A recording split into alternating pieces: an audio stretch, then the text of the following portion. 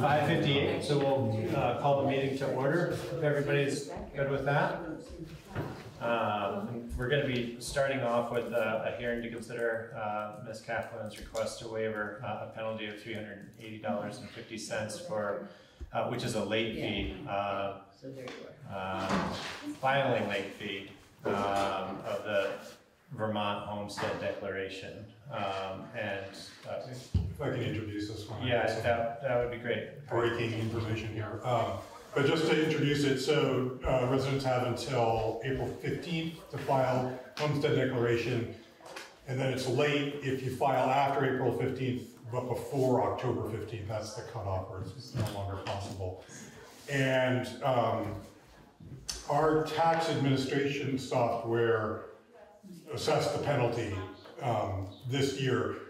It has twice now, as residents have filed a late homestead declaration, and then we get that information and it says to revise bills, and then I printed up revised bills and sent them to the residents. This penalty was on there. So I've done some research on this, and whether to assess the penalty is completely at the discretion of the select board, as is abatement.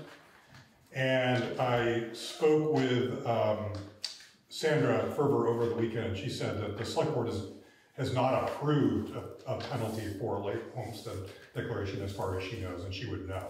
Mm-hmm. So I think that we have improperly assessed these penalties, and we should just remove them. And there's no need for abatement because they were improperly assessed. And I will, Stephanie will know that. I will let the other taxpayer know. And if it comes up again between now and October 15th, then I would just remove that penalty. And I still need to revise the tax bills, but I remove the penalty. Okay. So it would be something for us to consider in the future. It's possible. I think the logic of it is to motivate people to file on time. Sure. Does it cost us anything if they file late? No, it's just an additional step of having to go in on a regular basis, download any homestead declarations, print up a revised bill, get them out. It can cost a lot of staff time. Yes. Yeah, certainly not $350 worth though. Right. Well, so I think that kind of makes it a moot point for Stephanie's request. But I think one of the other things that was raised was when this request initially came in, Carrie and I had kind of a brief conversation on whether or not, if I guess at this point we do decide to create a policy, whether or not that policy would specifically say that considerations came to the select board, or if they should just go to the Board of Abatement, which handles other abatement related topics. And I thought there was some merit to that. So I guess to the extent that we feel like we want to revisit that, we can, but that would be a future agenda item. Yeah, I think in the context of whether to assess the penalty or not, yeah. Period. Which I think we could probably look at when we get to town meeting articles, because delinquent tax penalties is on the warning every year. So we'll be having that discussion, and we can talk about whether to add this. Jan Olson raised this. Initially, she saw it on the agenda, and she said, hey, wait a minute, I don't think we've ever seen this assessment. And her big concern was, no one knows about the penalty, so right. You need to warn people. Yeah. Well, that's fair. Stephanie, do you have any comments, I guess, other than we'll be moving on? I want to know if I'm going to get a revised tax bill before the 15th. You'll have it tomorrow. I'll email you tomorrow, and I can put it in the mail as well if you want. Okay. Thank you. Yeah, thank you for bringing this to our attention. Yeah. Well, it wasn't intentional, I can assure you. Well, it'll never happen again. Well, thank you nonetheless, Stephanie. Appreciate it. All right, take care. Bye. Yeah. Well, thanks for doing that additional homework, Kari. Appreciate that. And I guess we'll close the hearing. Do we need a motion to close the hearing? I guess probably wouldn't hurt. Entertain a motion to close the hearing. So moved. Second. Thank you. Any opposed? Or, well, all in favor? Aye. Any opposed? No. And with that, we're a little early and we'll just roll right into our regular agenda if that satisfies everyone.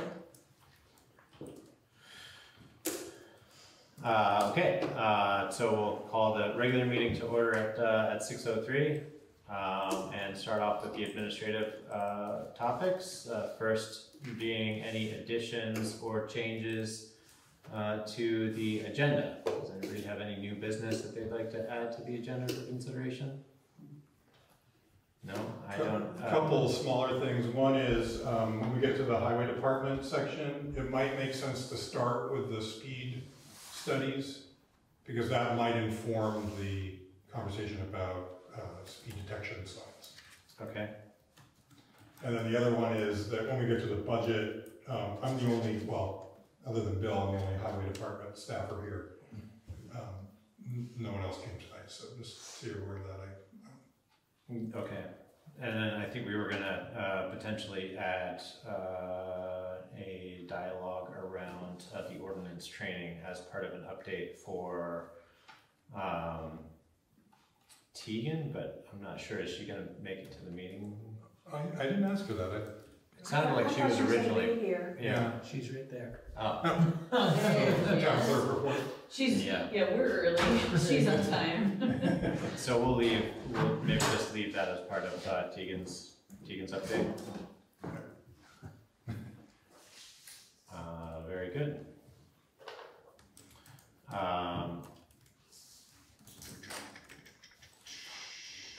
Great. Well, so with those in consideration, I guess we'll just move through approval of the minutes. Has everybody seen the August 19th minutes that were in the share folder and have a chance to review? Does anybody have any comments or changes that they'd like to discuss? I had a change. I forget what it was now. I emailed Rose about it. It was about change orders and who paid what and amount of money paid for that. And I guess that was coming from the private loan. That's what I found out during the meeting. Oh, For the yeah, dam. the funding. The dam funding, yeah. So were the changes integrated in the minutes that were circulated? No, I got to her after she circulated it. Okay. Do you have that language, Rose? I think I can find it. Yeah, that would be on my home computer, not this. Oh, okay. Yeah, I think I did change it and it sent it to Barbara. And actually, I have it also, Talk so about the I can process. just change it before I post them tomorrow. I'll make that change. I've got Bill's email, Okay. so. Well, I'm not sure where that would be a little imprudent to accept them, I guess, unless everybody's had a chance to review them. The minutes currently say Bill asked that the funds from any change orders were to come from the CPA private loan and not from town funds. The motion was seconded, voted, and carried. Does that not cover that?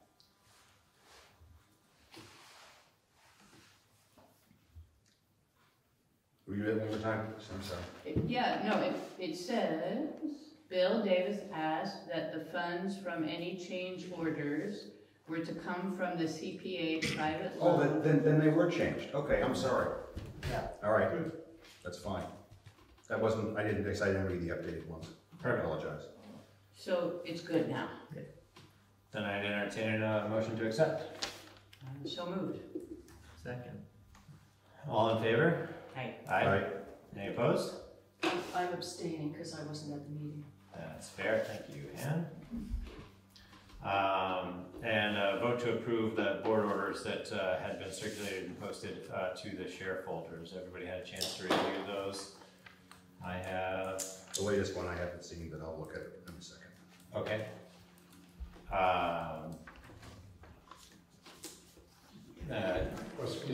Any questions on that other than Bill's?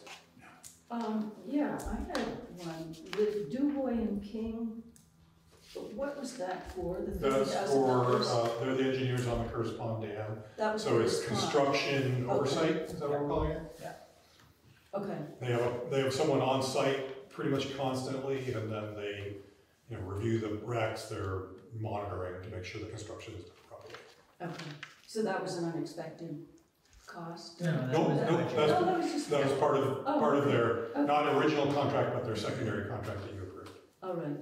And what was the Northeast Municipal reappraisal for $4,500? That's our reappraisal. We hired now. That's the firm that's doing the Yeah, reappraisal. You'll see a bill like that every month of the year, basically. It's spread out. That big, $4,500? It's spread out over the year. Okay, But remember, this is completely paid for through our fund, which is funded by the state. okay, thank you. That's all. All right. Bill, would you be I just comfortable saw, I with just that? looked at the last piece, yeah, that's Yeah. fine. Okay, great. So can I get a motion to approve orders as presented in the share folder? So moved? Second. Thank you. All in favor? Aye. Any opposed? No? Thank you very much. And the approval of PBR 4261, errors and omissions certificate from the town listers. So, John, do you need to speak to that, or does anybody have any questions about the errors that were provided? Well, this is an unusual one. A property owner called our attention to it. We had not put the value of an extra lot, 2-acre lot that the property owner owned. It wasn't part of the overall assessed value, so we added $62,500. And the property owner is aware of the, Yeah, Of the he's the one- adjustment. He's the one who was wondering what was going on. yeah. Wow. Was this the first year that happened, or it just got? It looks like it. Yeah. And I couldn't find out where the error happened. We're dealing with this Byzantine software, and we're lucky if this is the only one. Yeah. All right, well, does anybody have any other questions about the adjustment? Can I get a motion to approve the correction? I'll move it. Second? All in favor? Aye. Aye. Any opposed? All right, thank you very much. And thanks, John. I see you guys. Thank you. Public comment, so we're running a little ahead of schedule, but we'll take 15 minutes. Is anybody from the public? It's like just those that we have left on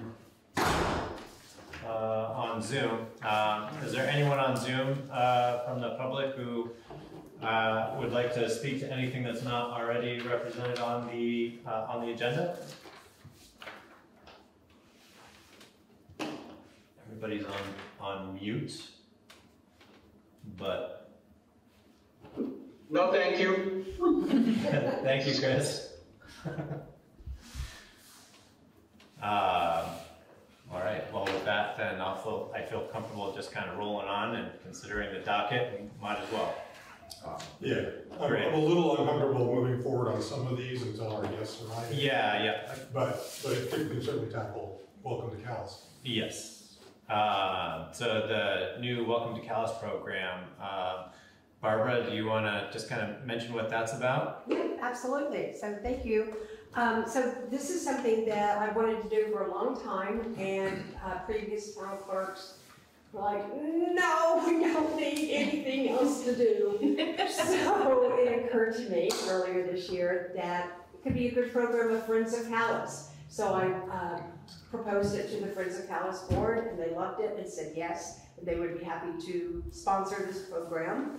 So I've been working on it for the past several months, putting materials together and soliciting donated items for gift baskets. So this is intended to welcome new people who have moved to Calais, whether they have bought a home or they're renting, and to just welcome them a la welcome wagon.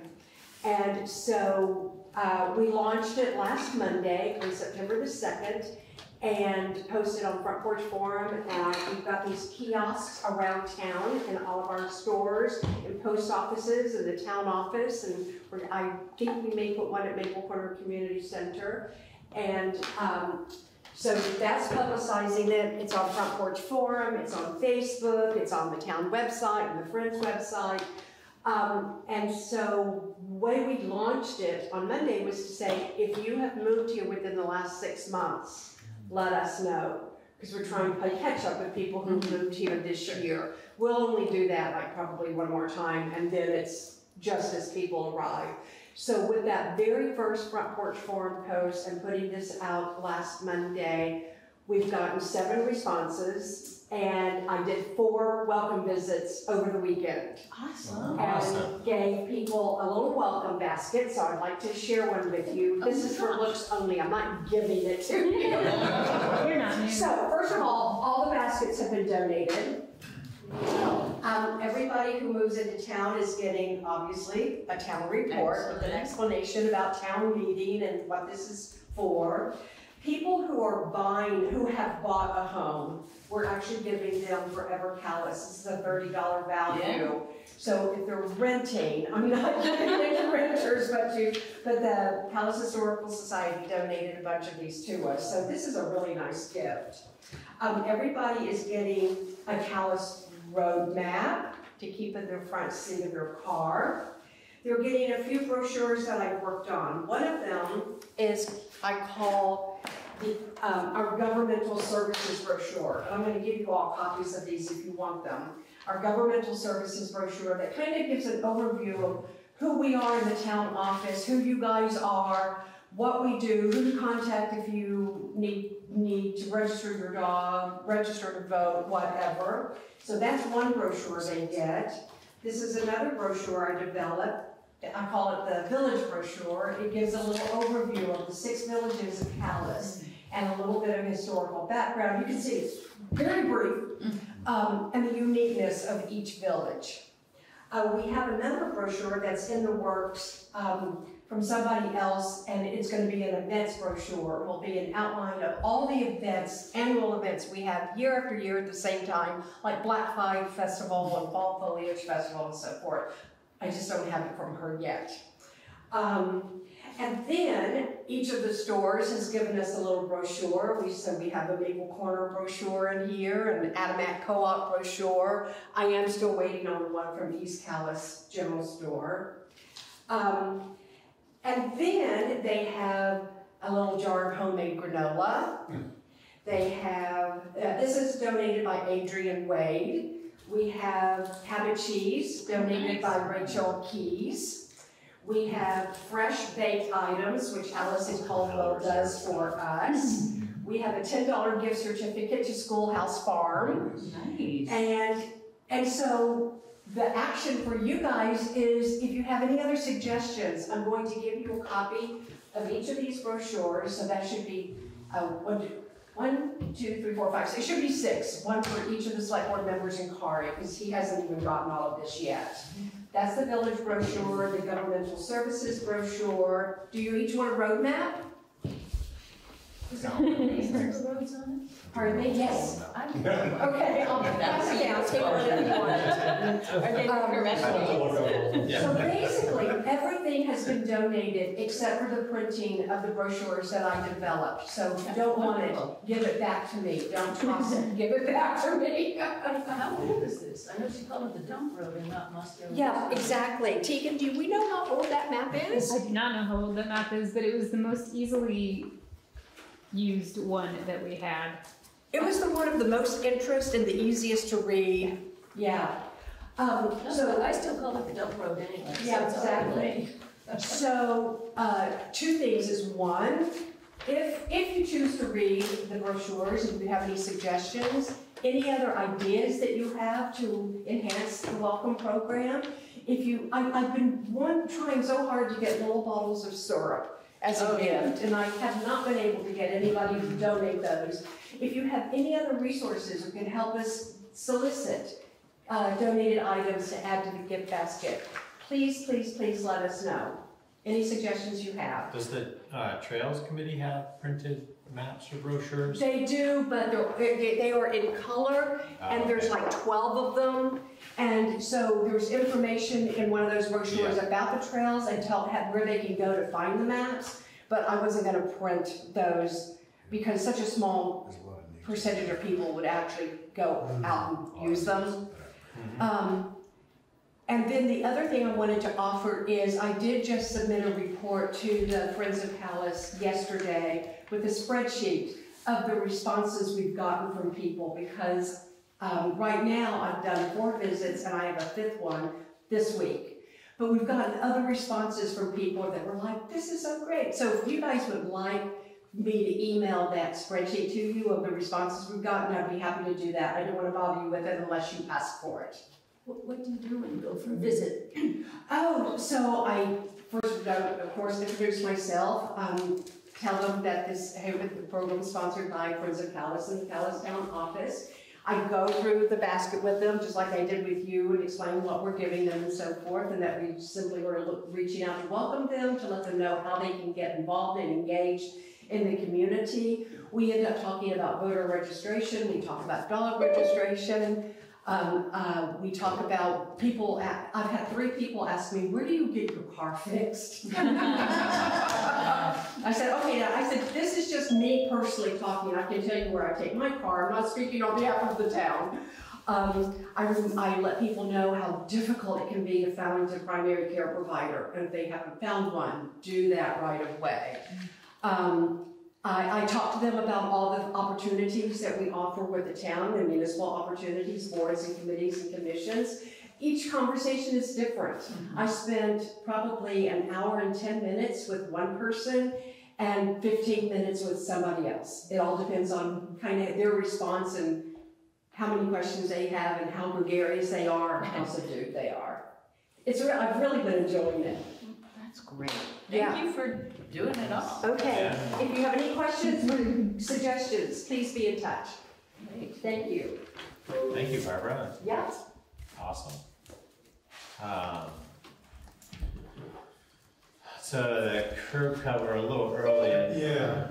I think it might be outside. Someone just showed up. Oh, nope. Okay. Somebody else. Welcome. Can I interrupt and ask what you were saving for my report at the end? I missed it as I was walking in. Oh, no, there's just clarification on whether or not we wanted to add anything about the ordinance change, okay. training. Got it. I couldn't remember where we left that either as an update from you and or I. We didn't specify how it was going to go. But ordinance discussions are on the agenda either way, so wherever is appropriate. You found us. So it would be appropriate, I guess, to do the application for 402 Butterfield Road. I think so. Yep. Yeah. Great. Has everybody had a chance to review that? So, Right. John, the road foreman, did inspect it and had no concerns. And if you saw Neil Maker's recommendation, he suggested a condition that construction equipment be cleaned afterwards just because of the invasive species. Motion to accept. With the stipulations that Neil has asked for. Carl, did you send me the Neil Maker thing? I might not have. Okay, I need that. Okay. Thanks. Yeah. Because I read everything today and I don't remember seeing it. Yeah, okay. So I guess that would just be as they're leaving the property. Is that right? Yeah. So they don't track any weed seeds with them or something. I have a question. Is this it's essentially a shared driveway. Is it a subdivision? It is. It's a 2-lot subdivision. You're Jen, yes. It is a subdivision that was set aside by Vermont Land Trust in a certain area on the property. So they pretty much directed where the driveway needs to be. Is there any chance there would ever be a third No, lot? Okay. no. I'm just asking because if you do a third lot, then it becomes a private road, and then it's a little different. Okay. But since that's never gonna happen, we won't worry about it. No, I don't think so.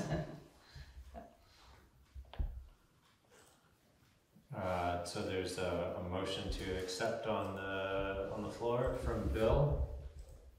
Are there any other questions? As conditioned, right? As conditioned for cleaning the equipment before leaving the premise. Okay. And as the applicant, you have that information and you, I just got it and I will certainly make sure that happens, yeah. Do we do like pressure washing or what's the? Yeah, I assume that there's, you're working with an excavator to do the work. Yeah, so the request has come from the town's tree warden, who often participates in curb cut applications when it makes sense to do so. And his only note was that because there are invasive species in and around the curb cut, that any heavy equipment just get pressure washed before they're transported away from the site, so that doesn't transport any seeds or invasives with them. But No, I understand completely, Yeah. and I agree, I've been trying to get rid of this stuff since I moved in.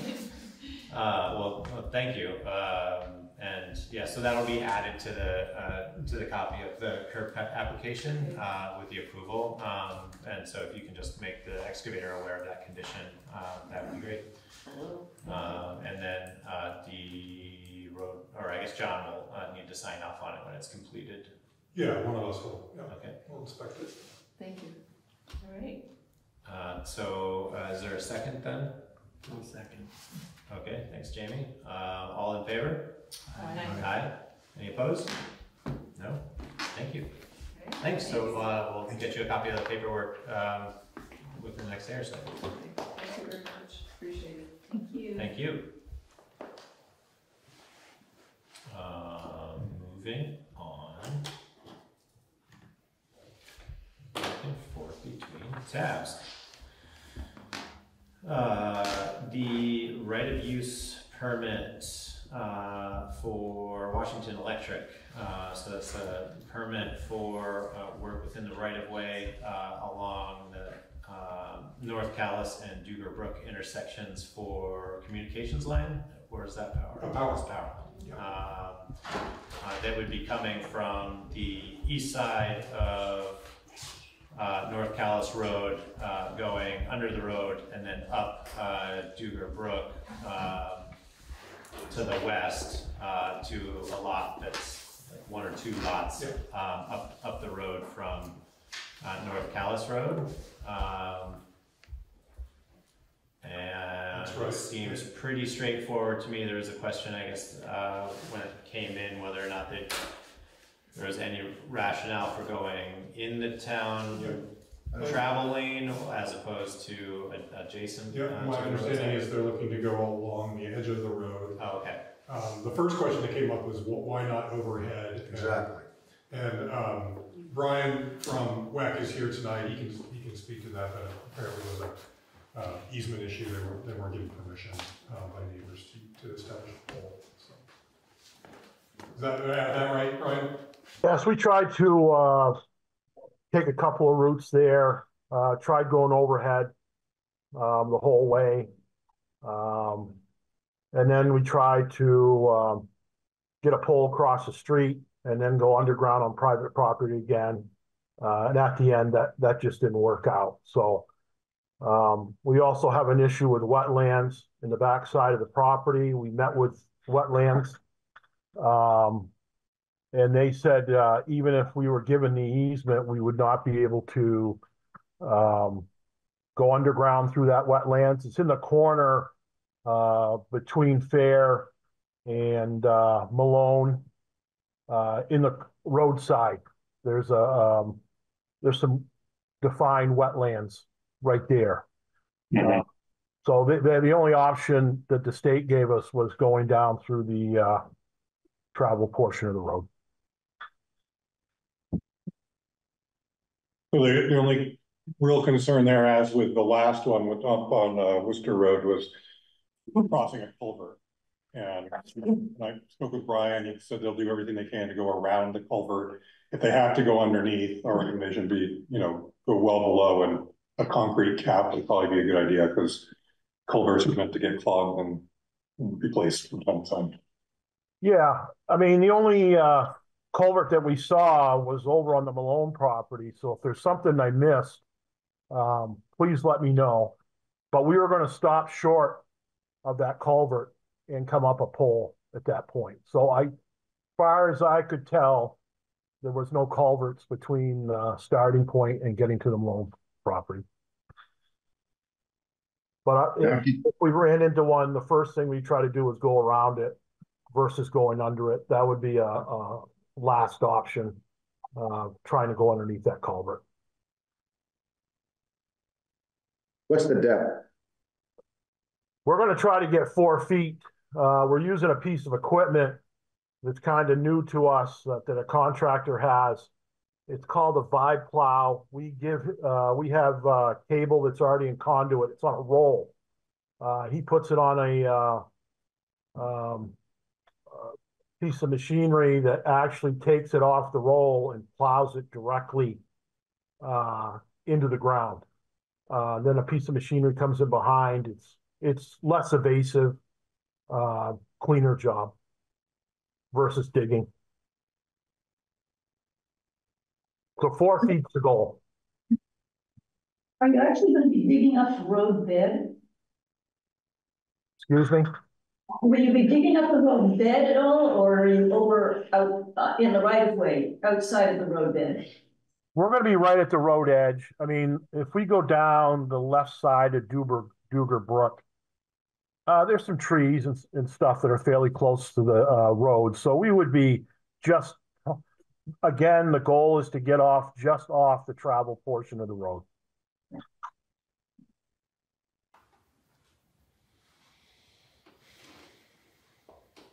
Kari, the road crews reviewed this and it all looks fine to them? Yeah. Okay. The only concern was a culvert, but yeah. Okay.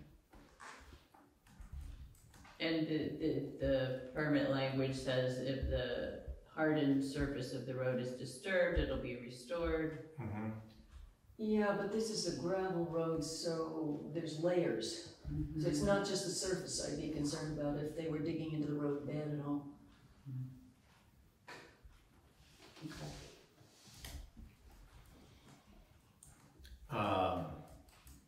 Well, we have you, Brian. I mean, it seems like this is a request that's coming up a little more frequently. I think this is the third one that we've, I guess the second one from WEC that we've looked at, and in probably about 6 months. Is this, I mean, I think there are pretty obvious advantages to putting things underground from kind of a infrastructure hardening perspective, but it surely complicates the process and adds a certain amount of expense. Is this kind of a trend that you're seeing, or is there anything in particular that's driving this? It sounds like there might also be some easement issues too. It's getting more and more difficult as a whole to get easements from people. This one is a little more driven by wetlands. In this case, the one over on Worcester Road was strictly could not get easements from anybody. Mm-hmm. We did have another one pop up in another town, so I think it's a trend in such a way that it's just getting more and more difficult to get these easements to get stuff done. Where WEC ends up terminating the underground and then coming back up, are you guys putting infrastructure equipment that would make it easier to tap off of that from your primary to carry on any underground service to other properties further up Duger Brook in this example? Or, how does that generally get terminated? When it's underground, we install an underground vault and put a transformer on it. in this case, because of the wetlands, that kind of bleeds over to the Malone property, we're gonna terminate on a pole. So that would, for future use, that'd be a much easier transition to take off that pole and keep going down the road overhead.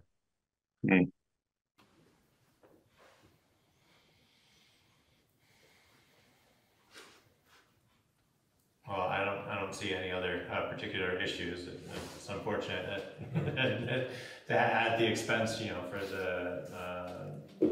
the property developer, but that's the way it goes in some of these cases.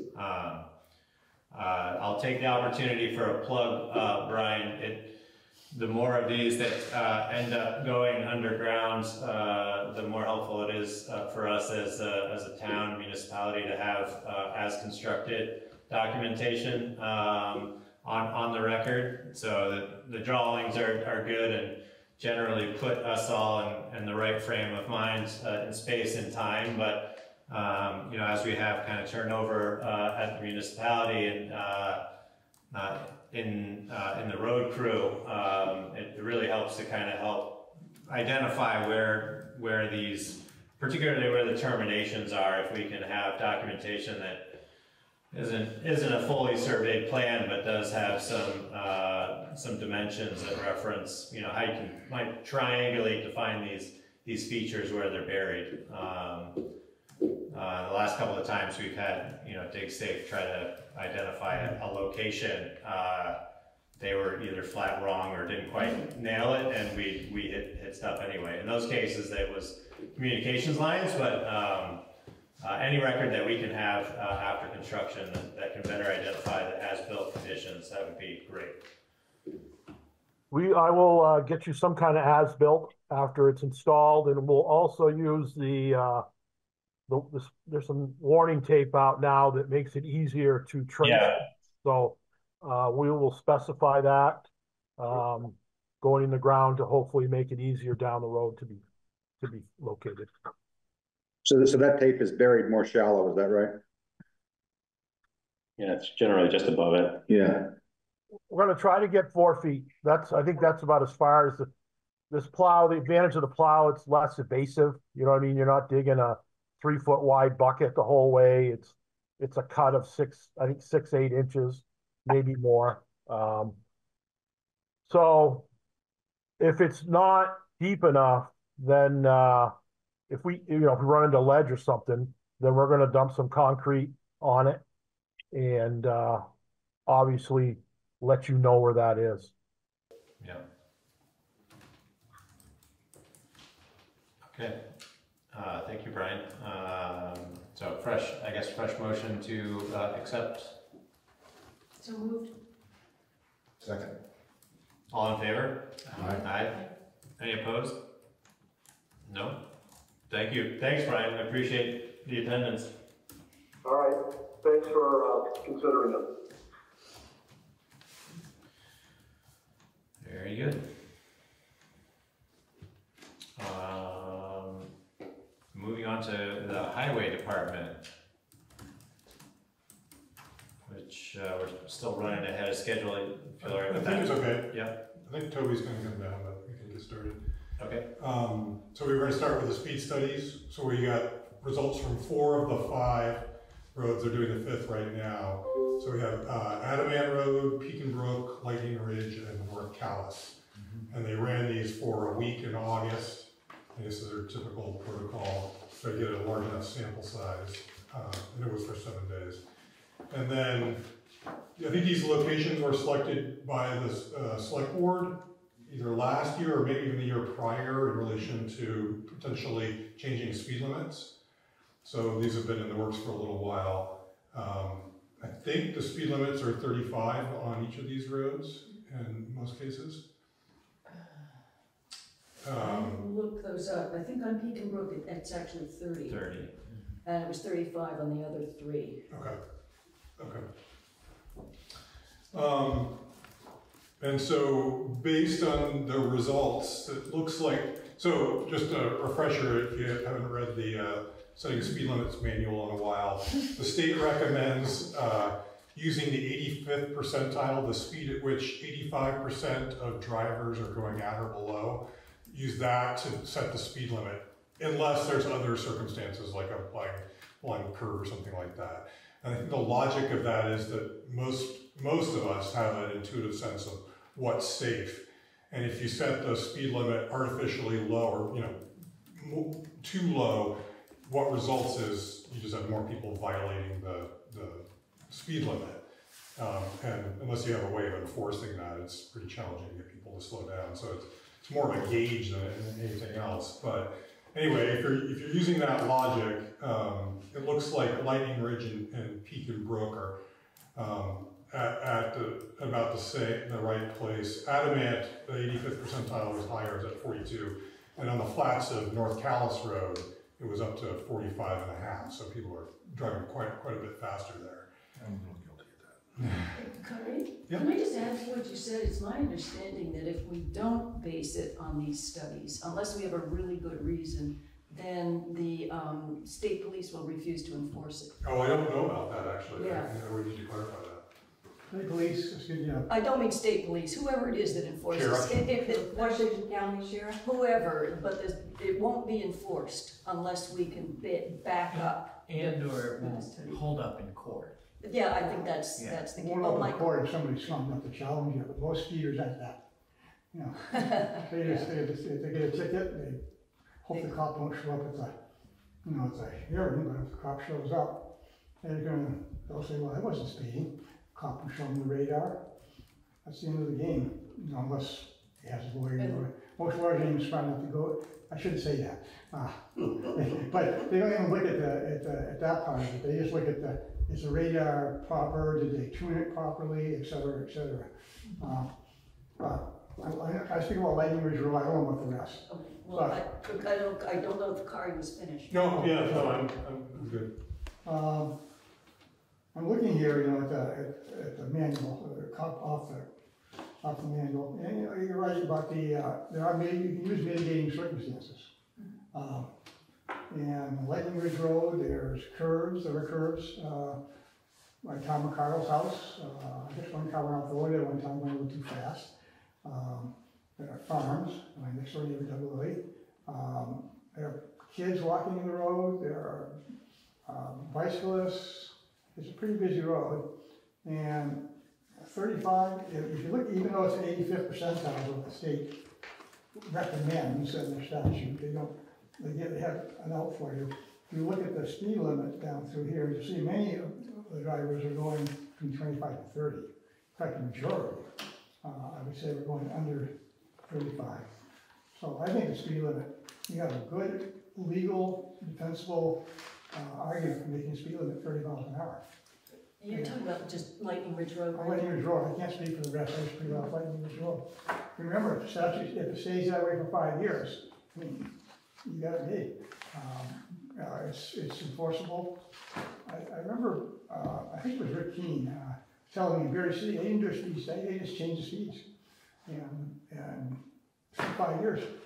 And people go into South Main Street, or North Main Street, I should say, it's 25 miles an hour. And most people follow that speed limit.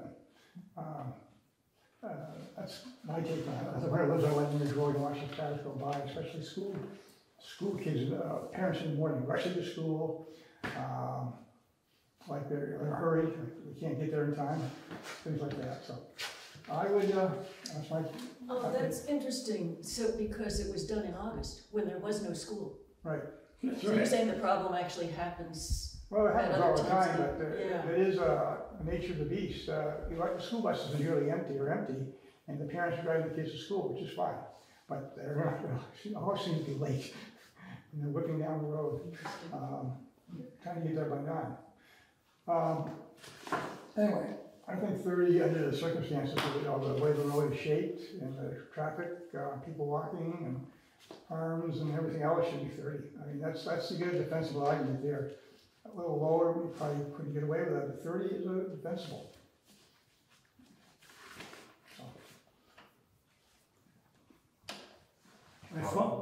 Thank you, Doug. Yeah, talk to you. I find out this summer, because I got a lot of little black cabs hanging around, I got a lot of people walking their kids and stopping and looking, and that road is pretty busy. Michael, you know that. Yeah.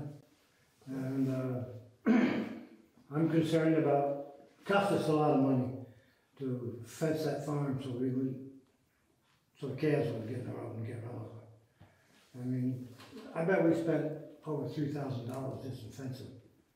Just no labor, just fencing posts and big fence and cedar posts and wire, just to keep it sure. And we run forced strands, a lot of it, just to make sure that these guys going by here ain't gonna kill a calf or something. You know, black Angus calves are worth a lot of money right now. $1,000 for a day-old calf.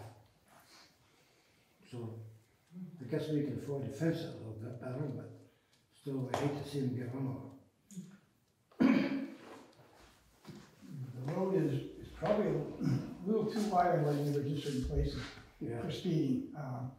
There are places where it's a little narrower, like Tom Carl's area, but going down from the hill from probably the old schoolhouse on the right, where Dinah, brain dead here. Yes. House going down through there. It's where they start to rev up. But I will say that if they see something in the road, sometimes they slow down. But it's just, I think people drive the speed limit they see. And if it's too slow, you're right, they won't. If it's 20 miles an hour, I'm not going to drive 20. But 30 is not unreasonable. Peking Brook has 30 miles an hour.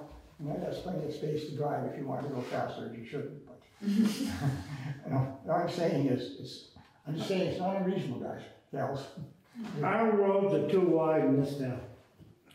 Yeah, Doug, I don't want to get into the width of the road. Okay. You know, it's been registered and you know. What do you want to get on? What's that? What do you want to get on? Well, I do want to. I appreciate this data finally coming in. It's taken a while for us to finally see it. I got a couple. Too late.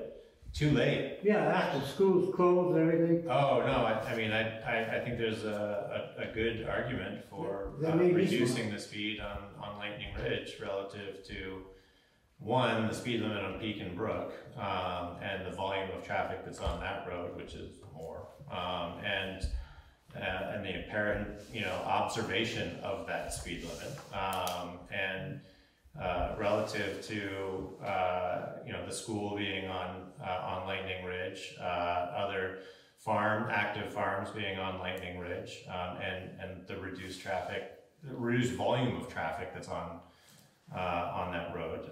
I mean, there's some continuity for sure, and I think the speed. I would imagine, anecdotally, the speed signs, having a active monitoring speed sign on roads that we feel get a higher use of traffic and a higher issue of compliance, having signs stay on those roads permanently for monitoring purposes. One of the things that those signs give us a window into is the time of day that we should be targeting enforcement, and that's a real asset to us when we've got limited resources. Because I think that at the end of the day, that's really what it's going to come down to. We can raise the speed limit or decrease the speed limit, but if we don't find a way to deal with the enforcement element of it, it's going to become a moot point. That's true. But I think you're right that people generally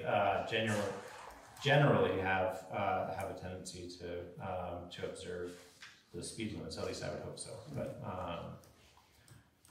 so then I guess the question is, how do we make that decision? And one of the things that we've been talking about doing, and we'll be discussing later in the meeting, is the formation of an ordinance committee.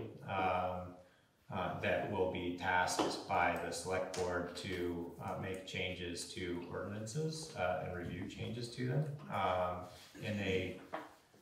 in a warned, transparent way, and in a way that doesn't get bogged down by the select board's otherwise full agenda, but is still largely informed by the priorities of the select board. And the road issues are right on the top of that list. So if we can get that formed and appointed, then making these changes and being responsive to the petition that had circulated a year and a half ago is the next step, I think, from my perspective. Does anybody have any other comments? Ari, what is the turnaround time to get a road study done? It's hard to say. I know these were requested at least last year. It was over a year to get these We done. requested them a year ago last spring, and he was actually going to do them that summer, but then the flood hit.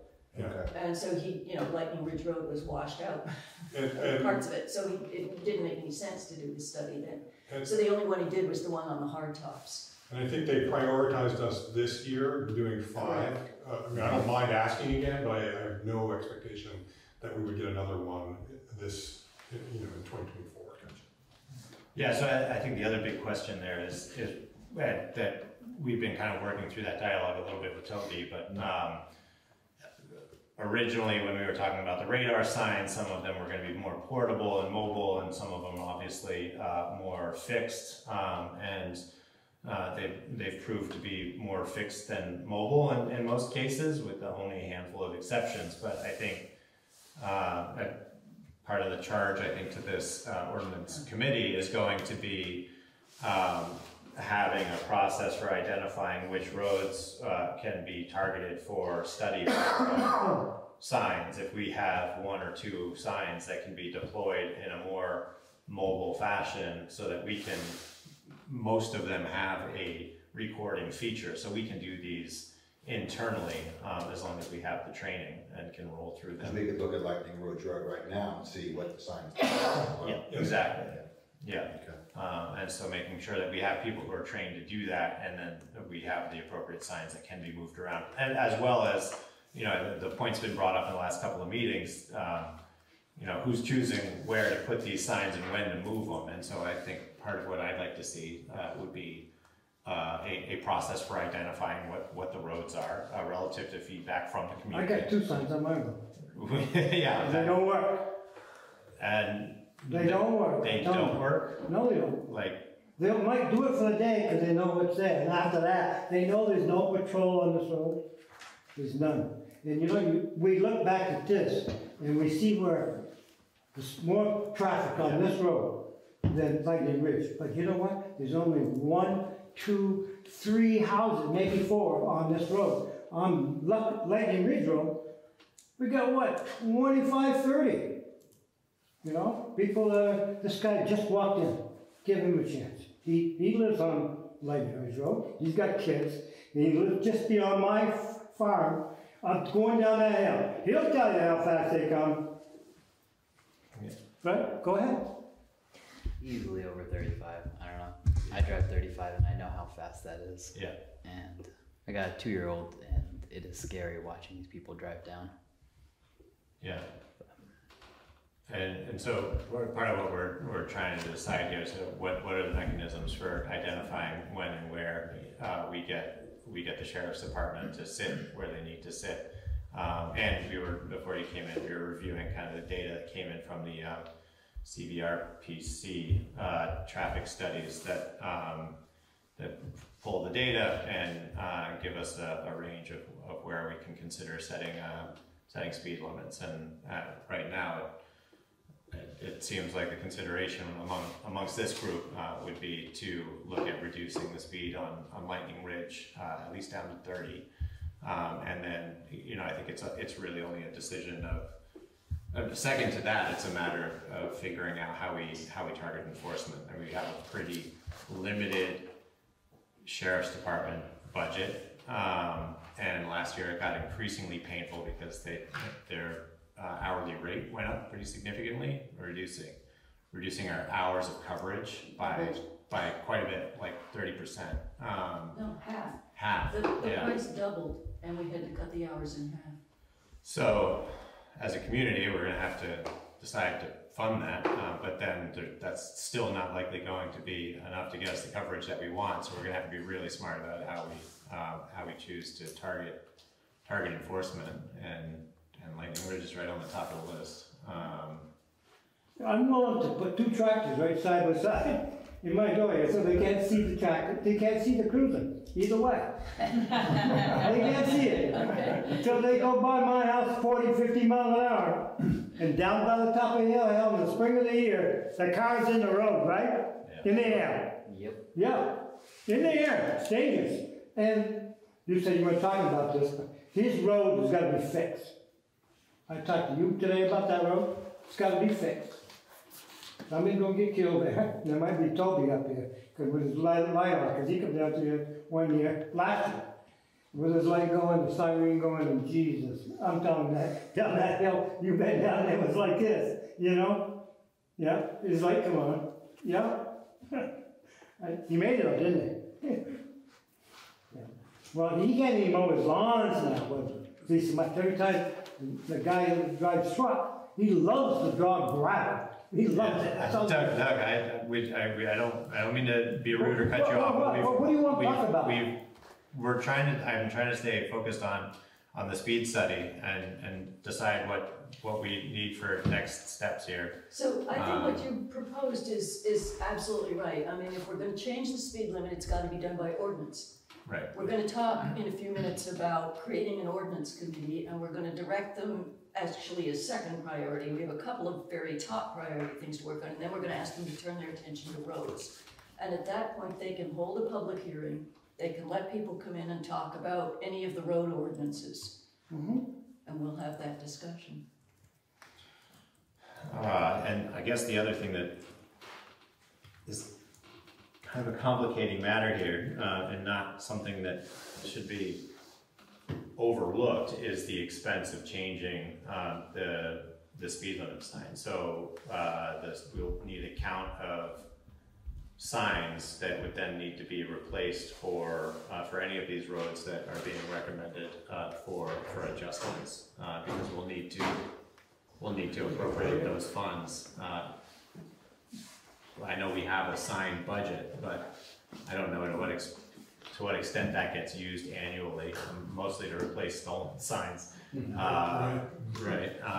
So there are some reflectivity issues with some of the signs anyway. We have reflectivity issues. We also have size issues and compliance issues. So obviously anything that's going to get a speed limit sign is going to take priority in having adequate signage added to the road with updated signs. But we'll need an inventory. We should account for that in our budgeting this year. Yeah. My wife she's complaining about cowboys by my farm, cowboys, cowboys, farm. She wants, some of these signs should have a cowgirl on them, with a pigtail or ponytail. She complains about that. She does. Huh? She's She's got it right? Yes, she does. Well,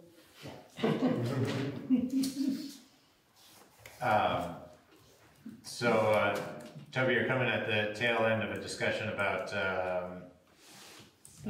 speed studies and a future directive for an ordinance committee. I think you were going to report on some mobility and data collection by chance. The road crew and Kari and I talked about where we should put the other remaining radar signs. So the discussion said we should do it on villages because that's where we want people to slow down. So we already have Maple Corner taken care of. So the thought was to, and also out on Route 14, we have East Calais Village on Route 14 taken care of with radar signs. So the suggestion was to do, I guess there have been some complaints about people in Adamant going through the village too fast, so we would put one on either side of the store down there, one on Haggett and one on Adamant the other side. There was also talk about putting one above the school so people would slow down going down to the school. So I put a stake there on Lightning Ridge prior to where you get to the school. That would essentially put all the signs out into the field. And so there was one other sign that had been in Maple Corner that was not working. I've talked to the manufacturer in Montreal. I've got the parts coming to fix that, and that's a sign that we can actually, it's light enough to move to different places in town, so we can choose.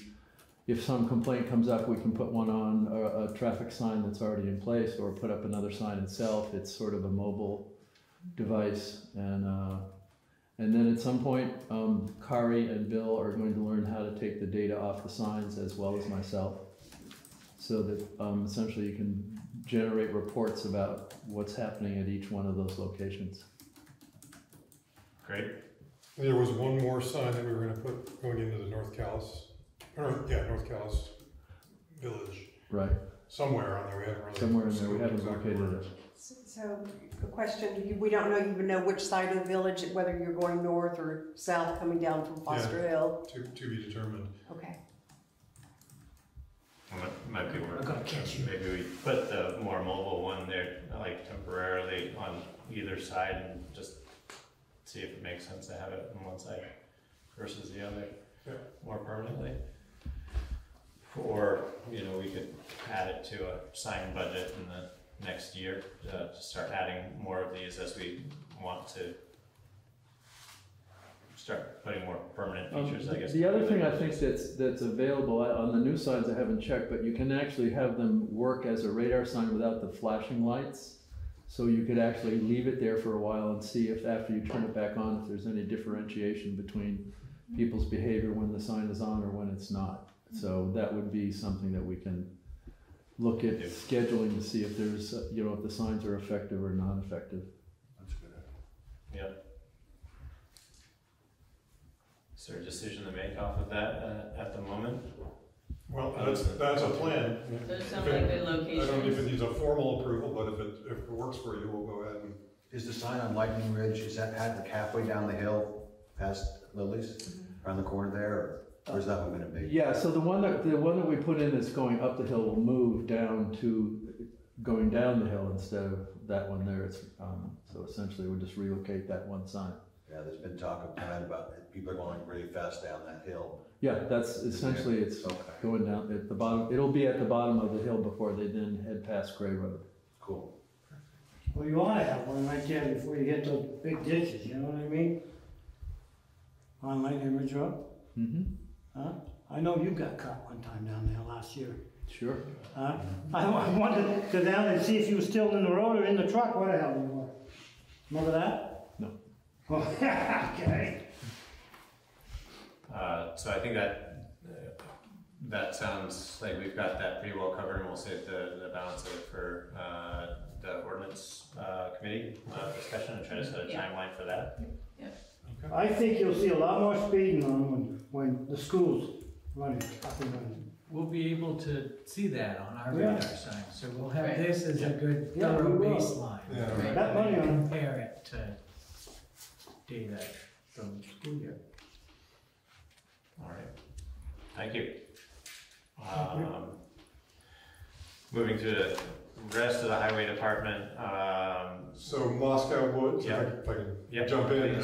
So remember you approved changing the plan of action there to go ahead and get some temporary repairs this year using the grant money, and then proceed with getting us, it's a hazard mitigation grant, isn't it, to replace the entire bridge because it is so decrepit and needed full replacement. So DeWolf Engineering has provided a plan designed for the temporary repair, and now we've got to go out and get a contractor that can execute the work this year, because it's this calendar year that needs to be done to access the grant.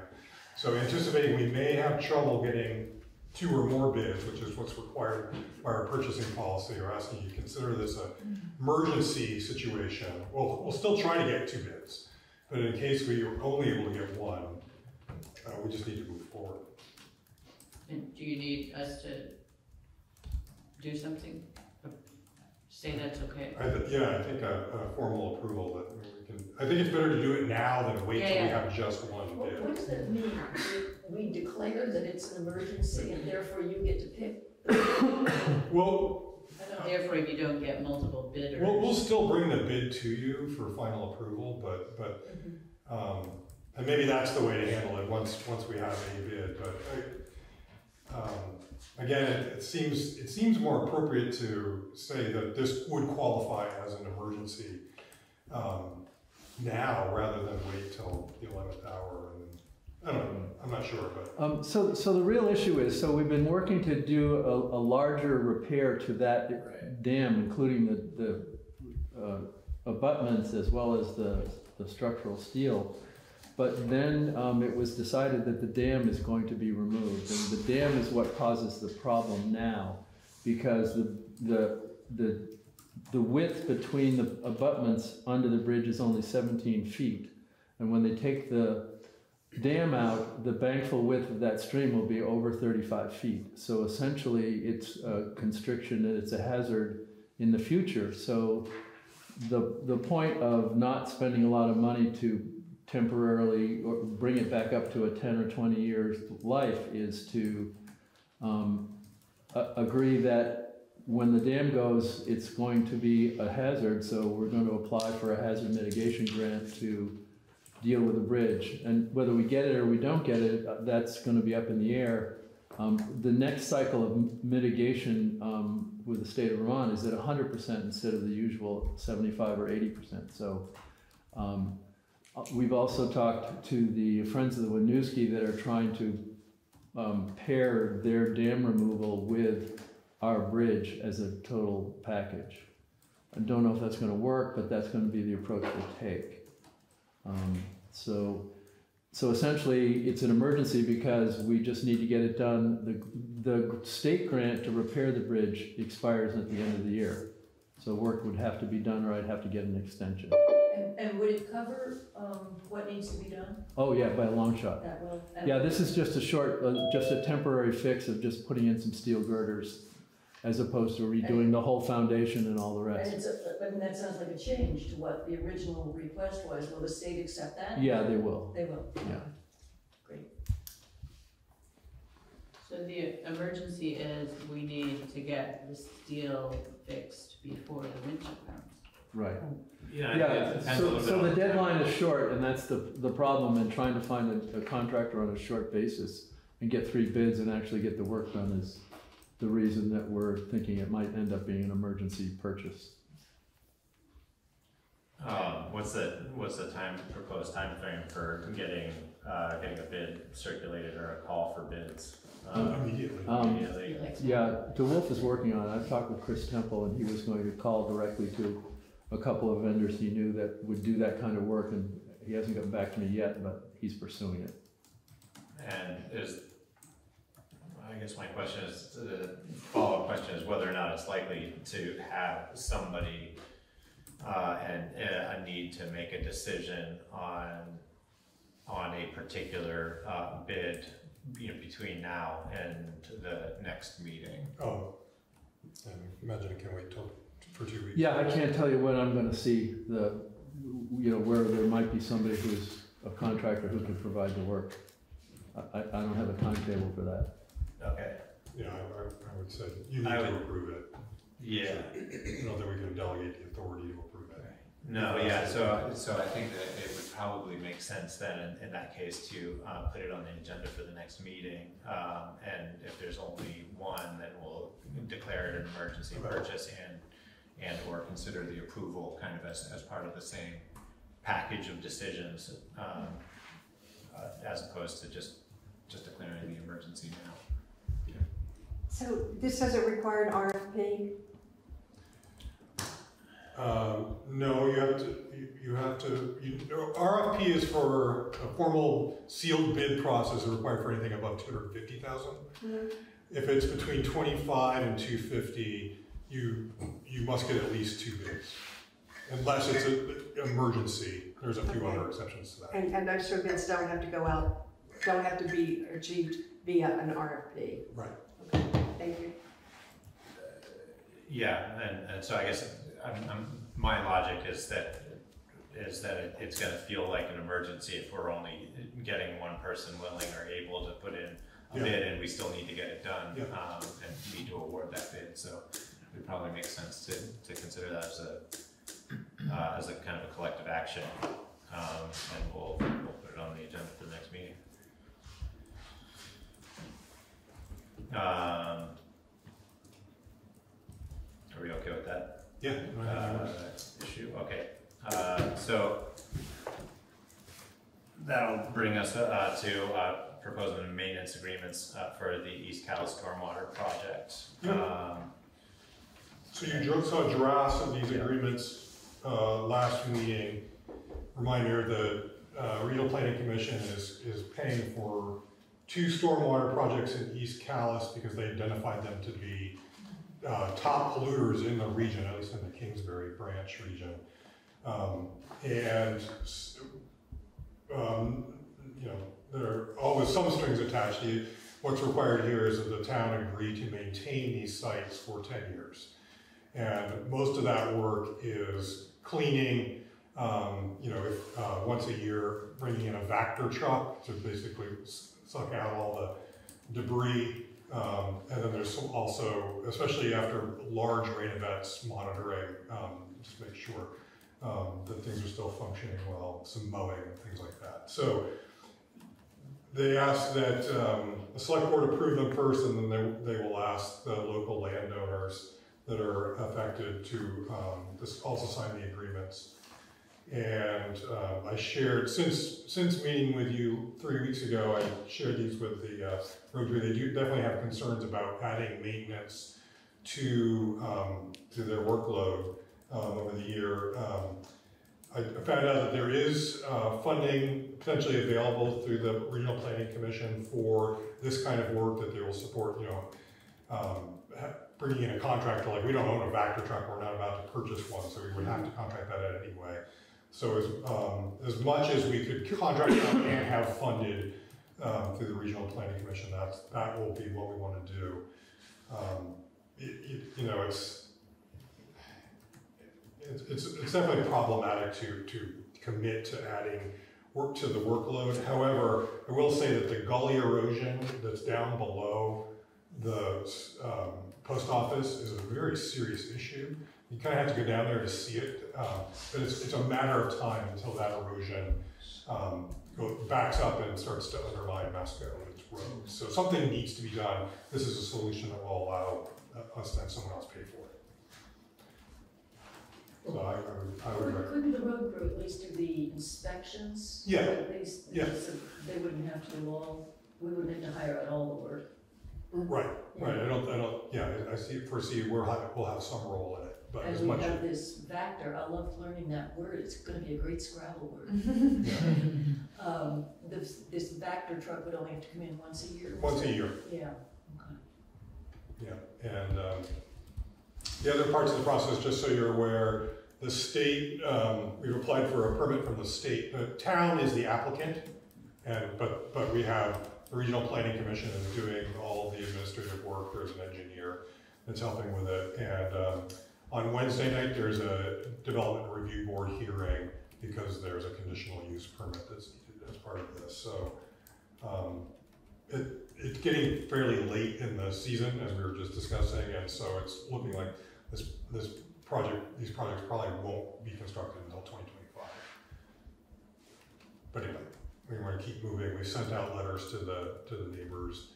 We're just moving through the process.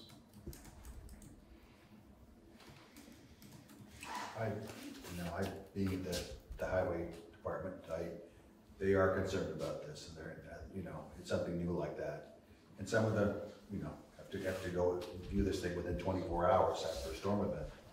So I think there's going to be procedures that need to be set up and reminders, and it's going to be something different. Yeah. Part of the inspection is that if there's rain events greater than 2.5 inches, I think, then we need to go in, log, and inspect and see if there's any damage done or. 2.5 inches where? Yeah. Bill, you're concerned that just the inspection is still too much. Well, it's just something else that they have to do now. If the roads are out, do you wanna go have them inspect this, or do you wanna go have them fix the roads and take the trees out that are coming on top of the roads? It's one of those, it's just another thing that has to happen. I bet you they're gonna wanna go open the roads first before they go down and look for the sort of thing. We'll have to, you know. What is,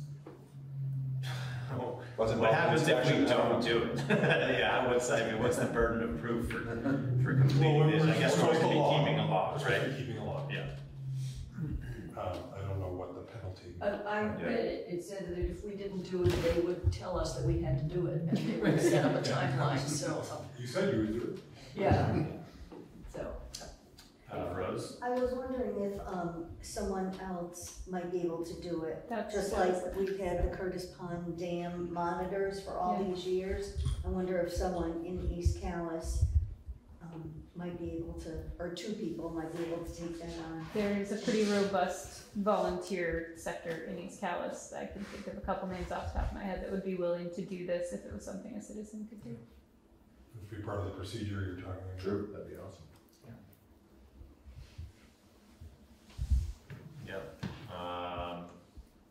So what are you looking for from us for this? Well, just we a need decision to approve. Yeah, we need a decision to approve these. That has to be you.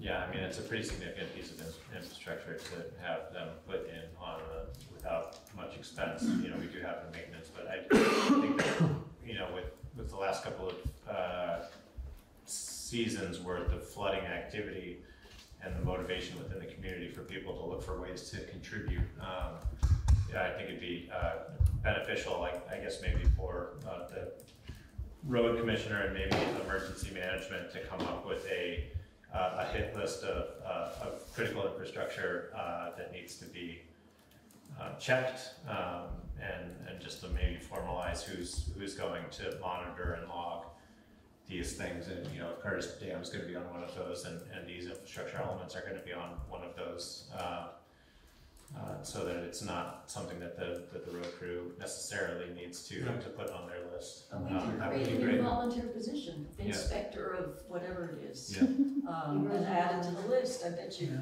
you know, we could find somebody who'd do that. We got rid of the wearer of coal, so. The wearer of muck. Monitor of muck. Monitor of muck. You see, there's only one signature line, so maybe the thing. Just to authorize me. Yeah. Okay. So with that, does anybody else have any other questions or concerns? Are we comfortable approving? Yes. So I had to entertain a motion to authorize me to sign the maintenance agreement with the CVRPC. Yeah, there's four of them. Actually. All four of them. All four of them. For They're all the these same. stormwater infrastructure elements. So moved. Second.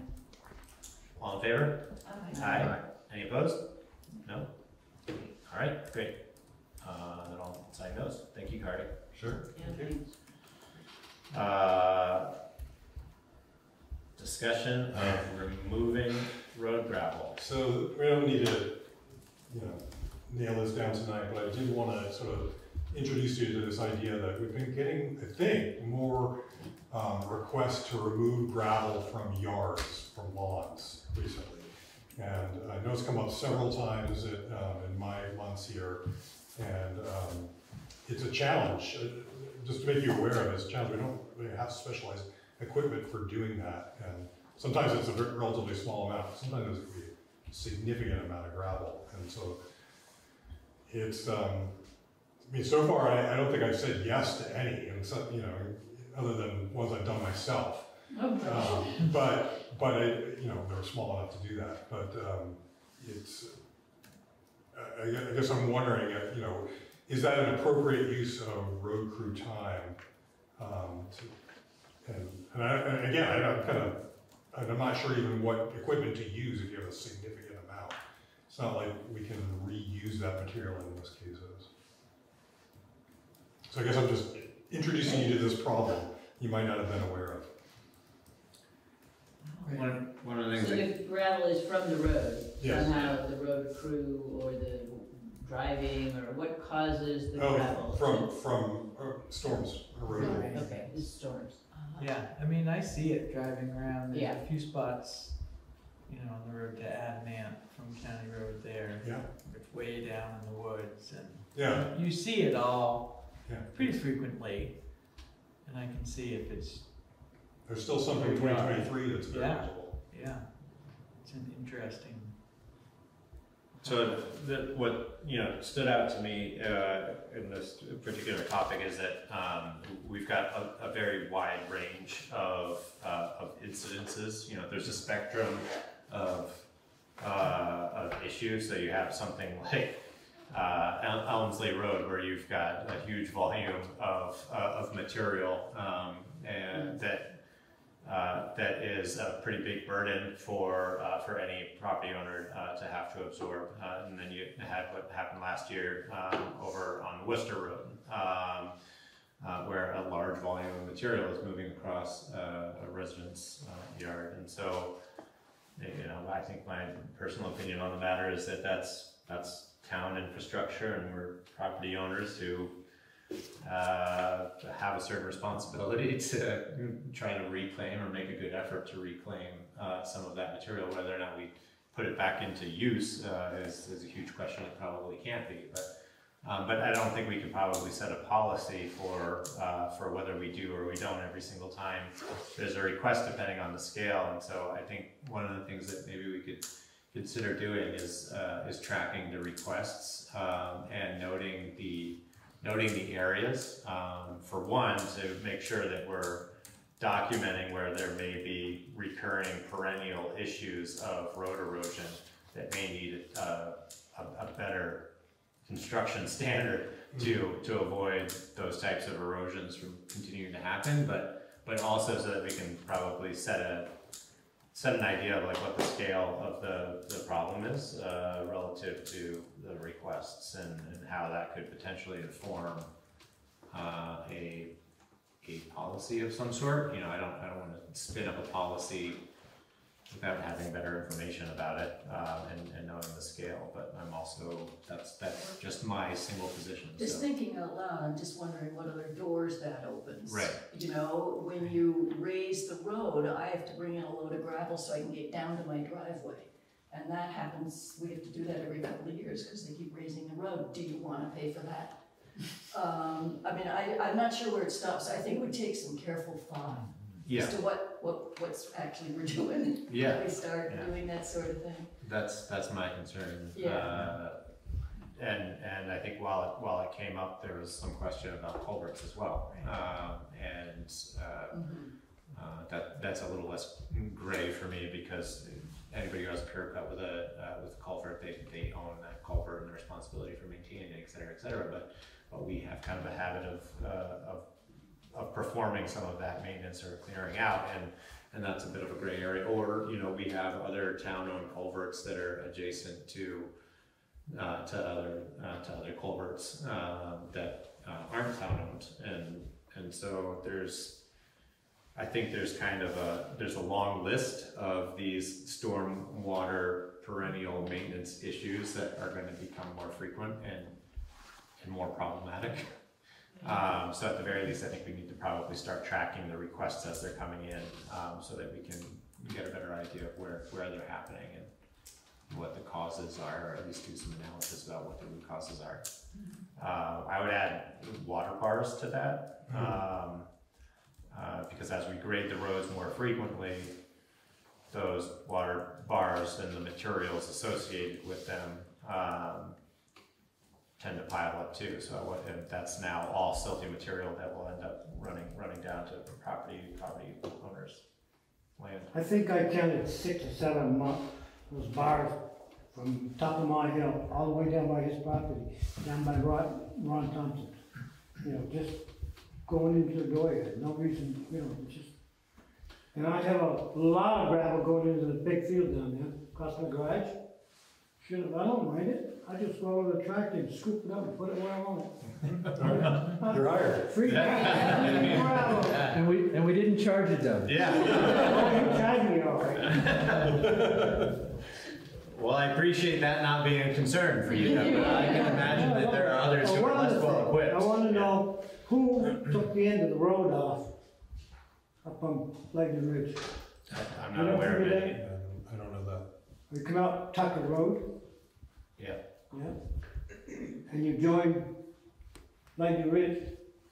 Somebody took that off that corner. It wasn't me. Well, I know you ain't gonna do it. But you come right around the corner and you don't even have to stop now. You could come from Tucker Road to Lightning Ridge Road and down the other way. And I think maybe Seth Gardner might have done it. That's what I'm thinking. Because he comes around there with his big trucks and puts manure and draws hay. And the trucks are hard to turn on that corner. You see what I'm saying to you? Mm-hmm. And I've been blaming it on the town, but I think maybe you brought this up in the last meeting, and I'm not aware of that particular issue, but we can send somebody out to take a look at it, to see what. What we really ought to take a look at, you gotta talk about the damn dam. We wanna talk about right in front of his house. They come over that hill, 90 miles an hour, and they hit that hill in the spring of the year. And Jesus, you'll see a guy just like that, up this way, sometimes they're airborne, right? Yep. Huh? Yep. You're gonna speak up, you won't get anything around. Yeah. You know? And you got kids running around there, and they can't even mow the damn lawn. They run everything but onto this road. I wanna tip it towards the old road, grade it. Talk to you about that, right? Grade it towards that old ditch. All goes there, not to the houses. Not to Ron Thompson's, not to his house, not to the other house. I don't know who lives there, out by Tax's house, you know? We can try to put that on the list, but there are standards for constructing the roads with crowns. I don't know that we can just tip them one way or the Well, other. I tell you, they asked me what happened there, and I'm telling you what happened. My grandfather and Albert George and all the old farmers around there couldn't make, they call it Martin Road. It used to be Martin Road, somebody changed it. And you'll see it on the right-hand side. Yeah, they couldn't come up through there with a team of horses. So they all got together and they took a stone boat, because they didn't have bucket loaders either. They loaded it on the stone boat and drove down there and they tipped it over. Well, I think the water was running right through all those flat rocks and stuff, you know what I'm saying to you? Yeah. Not gravel, not just, that's what's going on. In his area, but you know why that, coming down that knoll, you know, because I've seen you go by, and there's it's a hump in the road right there in the spring of the year, frost. And man, you come out the other side, and you're going by his house, and boom, you hit another one, and you're airborne. All right, well, I'm hearing that we've got a section of road to take a look at. I'm sorry, what was your name? Me. Jordan, so good to meet you. Were you primarily wanting to speak to the road speed issue? Both the condition and the speed. The condition? Yeah. So were there specific conditions of the road that you wanted to kind of bring up and register? There was a bunch of erosion, some 780. Yeah. When that hill starts going up, that road kind of, I don't know where it went. It went mostly into my yard. And when they filled it up, that's going to be the same thing that's going to happen after a couple more rains. So. Are you in the left going down? Yeah. On the left-hand side going down there? Yeah. Okay. He's got water, I mean, things in front of his garage, so the water will run in. Oh yeah, so our driveway has been washed off because of this too. Yeah. I got that done too, in my garage. So it'd probably be worth taking a look at the grading of the road in that particular area, so that we might want to consider doing something to catch or divert the water so that it's not going into the yard for one. It's going in my field right there before it gets to his yard. Isn't it? Yep. Huh? Yeah, we can't even go in there with tractors or anything. We're stuck. I pulled Seth Gardner out of there. It's 5 of them running right into that corner. You know, it's feed we have to throw away or do work with. You know, farmer, what the hell? I will say this, if I can, just anecdotally, you mentioned there's a spring underneath that road, because every spring, it's a problem. My car, I have a Corolla, and I go really slow down that hill, because I got 2-wheel drive, and I was slowing down real slow, and all in front of Abib's house, and I almost made it. And all of a sudden, it just dropped, and it goes bang, you know, not seriously, it wasn't that fast. Yeah. And then I hood wouldn't shut right. So I enjoyed it for a couple months, and they tried to change the latch. Turned out it was that bang bent my radiator support, so now it's in, finally got the De Beers auto repair. I got collision, but it's gonna cost about $2,500 to fix. But that road could be, that area is always a problem, even in the spring, and I think the under base of it is just bad. Because it's always above fuel cells, yeah. So it is. I just want you to note that Craig said something in the chat line. I did not see that. That must be referring to the gravel. He was, yeah. Can you read it? I can't see it from. I would see that a medium-sized tractor with a bucket loader and a York rake would work for removing the gravel. Oh, that's on someone's lawn. So I think he was just a comment towards, material removal from folks' yards, which, I don't disagree with that assessment at all, but that we kind of need to keep track of how we're employing the use of that and when, and take that into consideration. And then what are we doing with the material? But I do think that we need to take a closer look at the segment of Lightning Ridge then to consider. I mean, this is in part why I think it's important that we start tracking, when we're having instances of material ending up on personal property, and getting a sense of what the scale is, and then working on what the fixes are going to be. He wasn't going to do roadbed it. is He was going to hire somebody to do it, and I said, the hell with that. I talked to him today, let the town do it. Well, I can't make that decision without having better information and knowing what the scale of the problem is. Mine's pretty good. So, do we need to discuss that any further? No. I just wanted to say something about it. I've lived on Lightning Ridge for 39 years, and Mike Guerin, who was there since the 1970s, he always said that right on that section, very close to your house, there's springs in the road, and there are different times of the year when you can just go up the road and it's okay, it's nicely graded, but starting right there, you'll see wet streaks that go down. So those springs that are in the road lead to this water problem that's going out onto Doug's Field. We've had so much rain and out onto your lawn, and then in the spring, all heck breaks loose, and you get the clay boils, but it's a deeper problem. Like you said, there's probably some big rocks in there, but I've lived there 39 years, and it's every year. It's every year we get those big, there's a big water problem. Yeah, there's a big water problem. I mean, I don't disagree. Yeah, I'm just giving you a little, knowledge of civil infrastructure is probably better than most, but limited by any stretch of the imagination. So, to me, they're kind of somewhat two separate problems. I think we need a better kind of accounting of where these perennial problem areas are, and that's where we're going to have somebody come out to do a more specific design for how to repair these segments of roads, and we need to have a budget for doing it.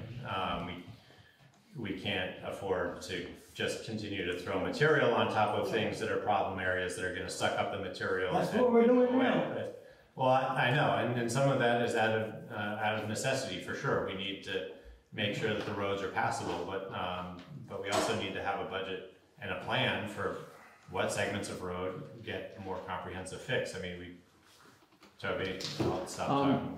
So we do locate repeat areas throughout the year, usually with drainage problems and clay boils, because clay boils come back every year, and that's because there's moisture in the road and there's clay in the base. So what we do is what's known as a box cut, where we essentially take a point and dig down 4 feet, remove all the material to whatever length it needs to be done to the other end of the box, and then actually rebuild the structure of the road. We've done that before. We did it on Moscow Woods Road. I've gotten grants for those kind of things. We've done it on the Worcester Road. We did it on the Worcester Road, and there's never been a problem with mud season ever since we did it almost 10 years ago. Essentially it's something we can do, and if we have to look at that section to rebuild it, we can certainly do it, and it would be part of the town budget. it's just road crew work, and it would be a project that they would have to do under the regular budget. Yeah. If it's on a class 2 road, I don't know if Lightning Ridge is class 2 or not. There are grants available on class 2, so since it's not class 2, it would have to be done by the town. There'd be no grant monies for it. There's another message. That's all I wanted to say. Oh. Thanks for Craig said thanks for noticing. So we're coming up on budget season, and I guess as part of the road crew or the highway department budget, it would be good to, I guess, get an accounting of what projects are on the purview for that scope of work, both from an hourly perspective and a materials perspective. But yeah, agreed. The last thing I wanted to say about just the update on the highway department is the list that you were referring to is really, really long right now. It'll be a push to get all the grant and aid work that we committed to doing this year done, and it needs to be done this month. We've still got FEMA clean up, and then there are quite a few culverts that need to be replaced and or unclogged around town, and it's really, and we're getting more requests all the time, so it's pretty daunting.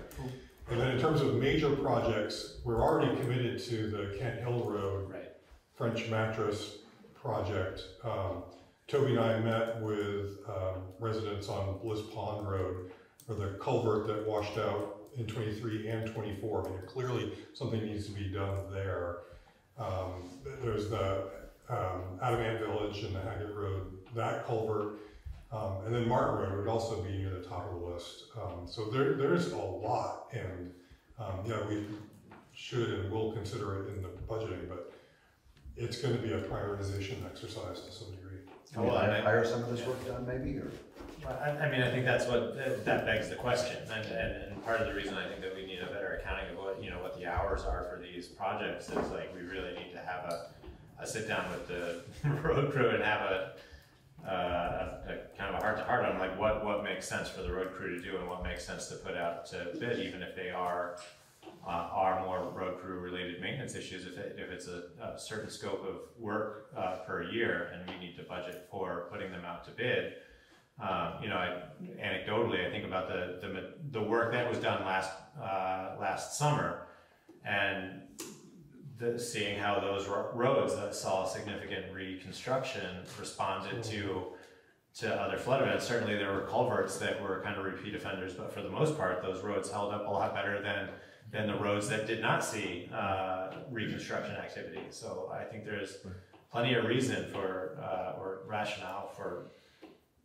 putting a maintenance budget in the highway department's budget for hiring out a certain amount of work every year to try to get some of these perennial issues off. And I think Max Gray Road would be another one that through various mud seasons, now that we have several of them, really became an issue of passage and safe passage or emergency passage, and we can't really afford to kind of work through these slowly. We need all of them fixed. And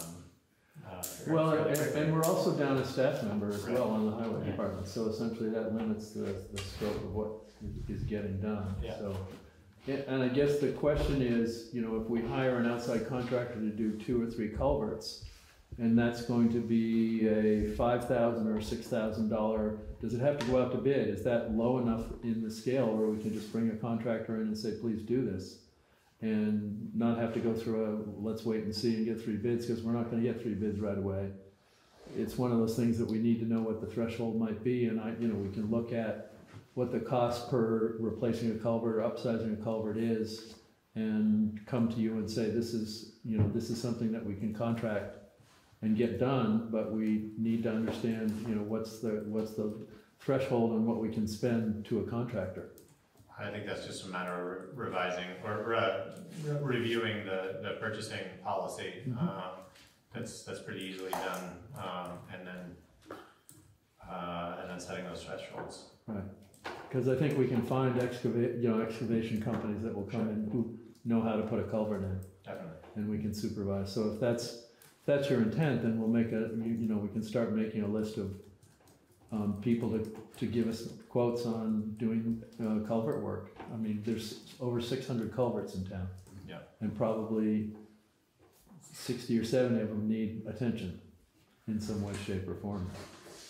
Has Kari been designated as a purchasing agent? If so, he can make purchases of up to $5,000 without prior approval, provided they're in the budget. Okay. Great. Yes. Yeah, so provided they're in the budget. So I think that's kind of the big thing, is we're gonna have to start putting those things in there. But in this case, the purchasing would just be for labor, because we would have to supply the culvert and material anyway, correct? Right. Yeah. Right, if we were doing it on our own, yeah. And between 5 and 25, you don't need the 2 bids. It's advisable, but it's not required according to our purchasing policy unless federal funding comes into play, and then things get a little more sticky. Well, they also have to prior approval of the select board. Yeah. Right.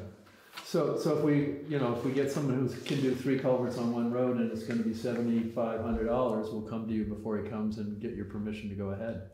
And if it's just 1 culvert on a road and it's less than 5,000, we'll just keep moving along and get those problems taken care of. Sounds like a plan to me. I can't see how it costs so much. If we got the excavator, we come in there, put some signs up, get in and start digging, put the dirt here, put the culvert in, come in with a excavator or whatever, backhoe, push it back in, and you're home free. I think it's the scale of work, Doug, that is the issue. It's not the cost. We have a lot of these to do, and we've got clay boils that need to be addressed, and we got to. If you can run an excavator, how long is it gonna take you to get that road up? I'm not gonna, but Doug, we gotta stay on task. We're covering a lot of ground here. I appreciate the input, but we're gonna move. And we're catching up on 2 years of floods. We're catching up on 2 years of floods, and frankly, I'm pretty impressed with this.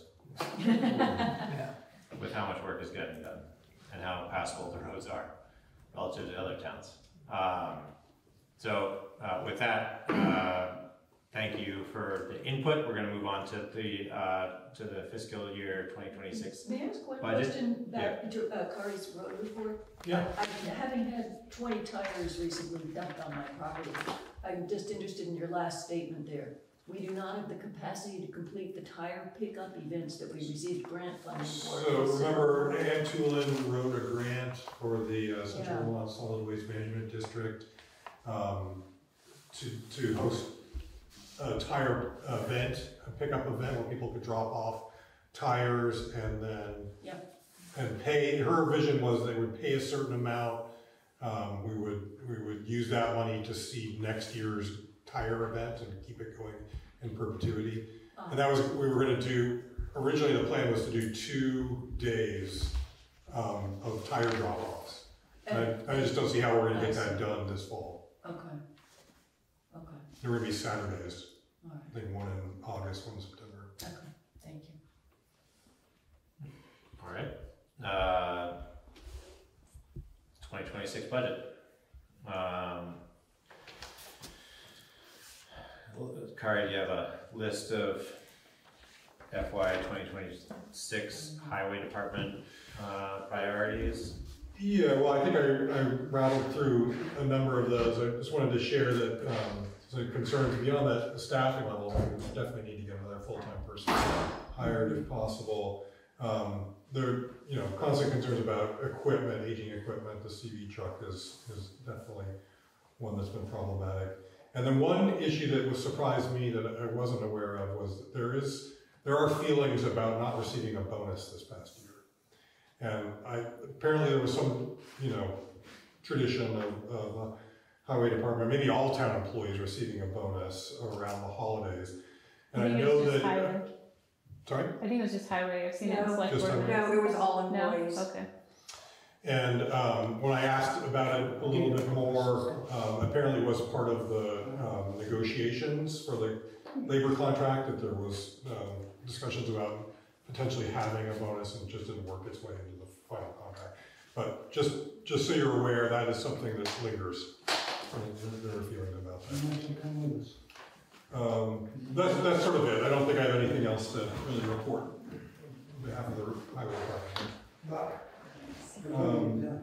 So I did put a first draft of the budget worksheet in there. All I've really done is plugged in the capital items that we talked about the last time we met. Those pieces of equipment or bonds that we're already committed to. Except for technology, I didn't put that in because we need to have the discussion about moving to the cloud and how that affects purchasing a server in the future. So Is it under highway? Excuse me. the budget, there's a budget subfolder, I believe. And Kurt, you reorganized some of the categories, I noticed. You took the things that we usually have out separate as separate warnings, and you kind of put them in. oh, that's how the budget is organized. It's different from how it's organized in here. It is? Yeah. Yeah. Because they're warned separately. Because they're warned separately. But you're talking about the social service appropriations. And the fire department. Yes. So it's a little confusing to me. The intent is to pull them out again, right? Not to move. Anything that the town, the voters are gonna vote on as a separate matter, will be pulled out in that format, in the town report, so that will be clear. But in our budget, all of those items fall under general government, and so that's. No, I understand that. I just wanted to be sure you weren't intending to not have them voted on separately. Yeah, no, I wasn't intending to do anything differently in that regard. Okay. Also, the cemetery kind of gets buried because I forget where you put it, but instead of being a separate item and having their own category. Yeah, that's just the formatting of, that's how we have our accounting software set up. So when you ask it to print next year's budget, it comes out just in the way that's currently formatted. I see. Which is the way that I'm reporting to you how we're doing in our budget status reports. So how they're approved is somewhat different from that format of accounting.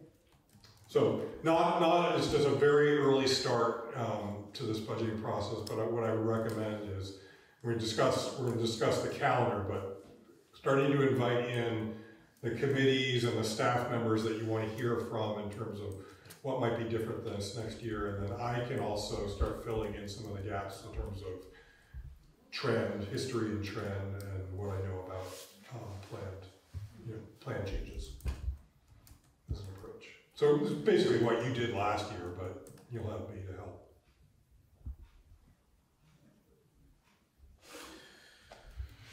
Were there other specific questions about the comparison of the budget and the items that are in the spreadsheet? Because then I think we should probably have a conversation about the timeline of looking at various committees.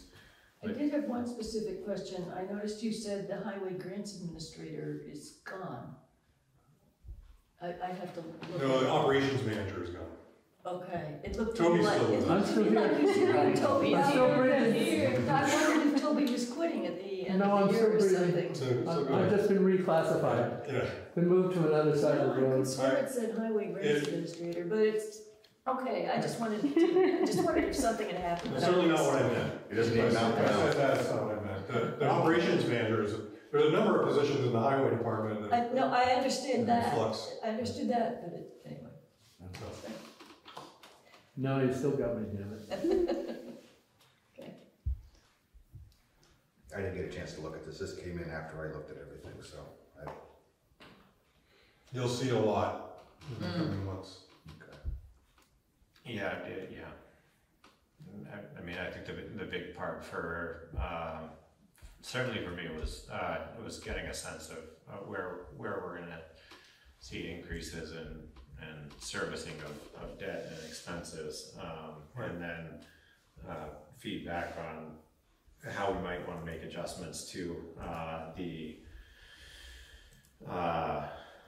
capital budget for the road crew relative to what they've expressed their needs are, and those budgets plus material. I mean, I think there's going to be a huge huge dialogue around the highway department relative to these maintenance projects that we know needs to get addressed sooner than later, and we currently likely don't have the funds represented in the material costs in the last couple of years of budget, and we also don't have any contractor expense in there if we wanted to start budgeting and allocating funds for that. I mean, Well, but just understand, by not having that extra person's salary, that frees up a lot of funds that's in the budget that it can be diverted to a contractor. It's just not in the line item.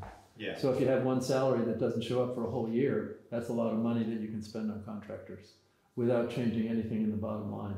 Yeah. Salary and benefits. Yeah, salary and benefits. Corey, the gravel was 80,000 and we spent 142. Now, is it, some of that 142 covered by the FEMA? It doesn't include FEMA gravel. It doesn't? Because that It's just a terrible mud that was season. separate. Okay, wow. We had we had that mud season all winter long. Right. We were spending tremendous amounts of. So our budget went down for that, but we should have probably put it up. Yeah, okay. Well, and again, if we keep having storms that are not FEMA storms, we're gonna have erosion and gonna need more material than normal. And then you're gonna have people asking to move the gravel out of their yard.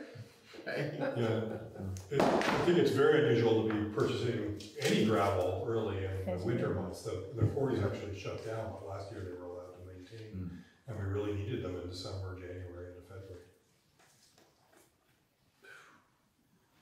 Yeah. And it may be that we want to stockpile some prior to the winter and just have it on site so that we don't have to run into the situation where we don't have any gravel for those episodes. I mean, I think stockpiling is a huge conversation to be had. I mean, we have limited space to do it, but I don't think there's any question that we would see a price advantage to buying it when there isn't as much demand and trying to keep it on hand for when we need it. And may not have access to it, or when access to it would be expensive. Well, just the other thing is, prior to the 23 storm, gravel was $12 a yard, in a cubic yard, and now it's up to $17 or $18 a cubic yard. So there was a huge increase because of the demand and the supply issue for the storm, and it never went back down. It stayed there. So the budget just had to go up because of the price change due to the circumstances we're dealing with now.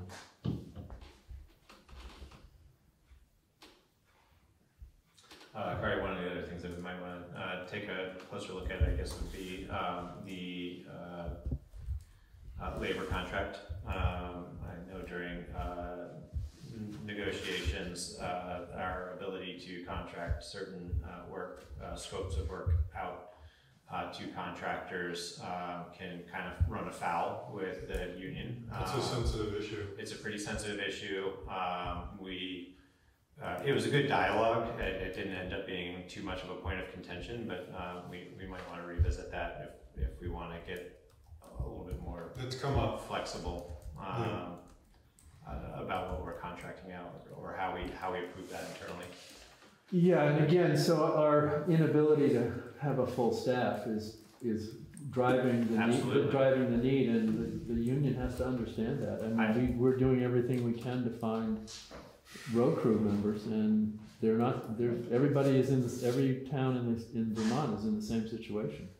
Yeah, and there's got to be flexibility. Absolutely. I mean, that was largely the point that was being made during negotiations. Is that it's just the reality. Like, if we're out advertising and we still can't fill the roles that we need to perform the work, the work still needs to be done, and they understood.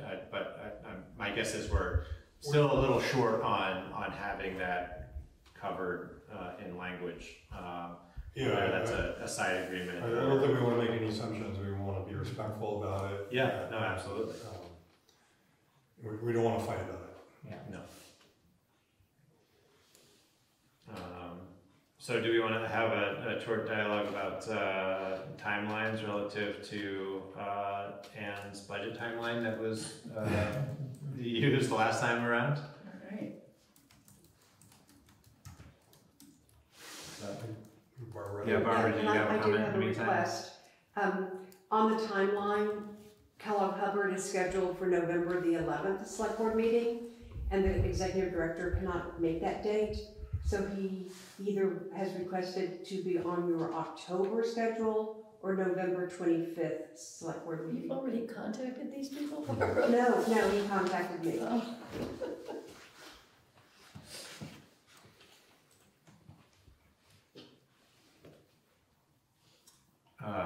So does anybody have questions or concerns about the timeline and running with that for? I think I can survey right now. Trying to run through that again. I mean, we spent a fair amount of time with Sandra in the early days last year. A lot of that was, from my recollection, as much a training about budget and how budgets affect tax rates, and how we should expect to move through the budgeting process, which may not be as necessary, but I certainly don't want to speak for Bill or Chris about kind of breezing over some of that initial dialogue, but that's kind of what the subtext is there relative to Sandra's presence. That was the treasurer coming in. Right, and this was a schedule for a select board on which every single person had not done it before. That's right. And now we have, the majority has done it before, and I feel like we don't, for myself personally, I feel like I don't want to slow it down, and I will ask questions, and I feel that you three can answer them. And Kari's here at all the meetings. And you didn't have have Kari. We didn't have Kari, we had, and Kari is the new I Sandra. joined in November, so Right, okay. some of it was already underway. And so that will Yeah. also make things Yeah. more professional. Yeah, it's also grounded us a little more in our budget and our tracking throughout the year, which Right. before we didn't have a lot of sight in, largely because of experience or lack thereof. But you know, now having gone through it, I can speak for myself. It's largely looking at the budget from years prior and getting a good idea of what's driving the costs in each one of those, which certainly I have a much better sense of. So, you know, I think that there's good reason, I guess, to start meeting with individual committees or getting feedback from departments in particular about what they see prices or costs being driven by, and starting to get some early input on where we might need some increases. My assumption is that this is going to be a very difficult year of weighing where we may continue to need to make cuts or think about how we're appropriating things relative to priorities. Is that a fair characterization? So I think the sooner that we can kind of get input from various departments on what will be driving costs in those areas, the more we can work through that dialogue. Are there any? It's hard to imagine that there are any that are too soon to meet with. Yeah, personally, I'm really curious to hear from the fire departments, because that's such a large number, but I don't think they'll be ready until December. They won't be ready, neither, I mean, there are lots that won't be able to give us anything till December, the police won't. Right. So I think we start with our own committees. With our own committees, yeah. And you need to give them time to meet and think about it. Some of them, well, as I recall, I broke them out. Some of them, it's pretty simple. And those were the ones we put on first, like the listers. They could probably have a quick meeting and tell us what they want and so on. The zoning administrator, the committees need a little more time to have a meeting and talk about what they want. Well, and the other big kind of structural changes that, that last time we went through it, we were kind of giving each other, each took assignments to converse with any of these, as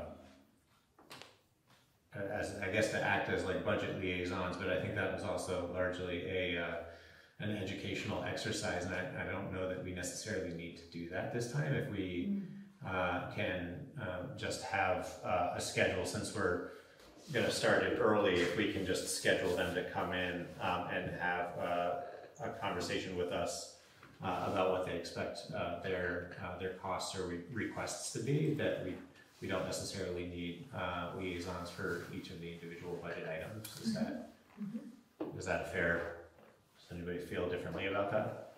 Do you want any personal homework, Bill? I certainly can't handle personal homework at this point, so. Also, part of the issue was our only staff was Barbara. And Right. we didn't want to make Barbara do all this work, so we took on bunches of it. Right. Now we have a little more help, I think, and we've done it before, so I think staff can handle most of the contact information. Need something done, let me know. So I'm hearing we should start inviting in. I think we should start inviting in, and probably start early with maybe some of the quote unquote easier ones, I guess, the ones that will have a better view on what their requests could be, now.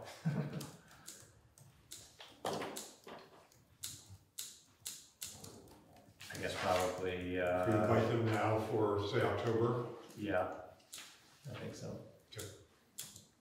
Yeah, it's hard to imagine trying to start it by the next meeting, but by October, I think we should probably be able to get the first. Well, most of them meet once a month anyway, so Right. a lot of them won't meet again Until after this year. Yeah, but I think we could have some people come in at the next meeting. There's a list there, right now I'm not finding it, but the listers, for example, and the zoning administrator. Where's that You list? have the cemetery commission, DRB, on Page that down. list. In the very early list, is swim committee, yeah. It does say town clerk, I don't know. But, you could probably do a budget pretty quickly, right? in 2 weeks, yeah. Yeah. So there are some that we could handle next week, just to knock some of them off, I think. And they can tell us if they can't do it by then. So how many do we think that we could probably cover in a meeting? That's my first question. Well, this is how we did it last year. On Right. October 9th, we had the town clerk, the listers, the zoning administrator, the DRB, the swim committee, and the cemetery commission. And I believe they all came in, and they all had some I things to think the say. cemetery commission wasn't ready. She came, but then she wasn't Yeah, ready. it took a while when she got for us to over. get that. Okay.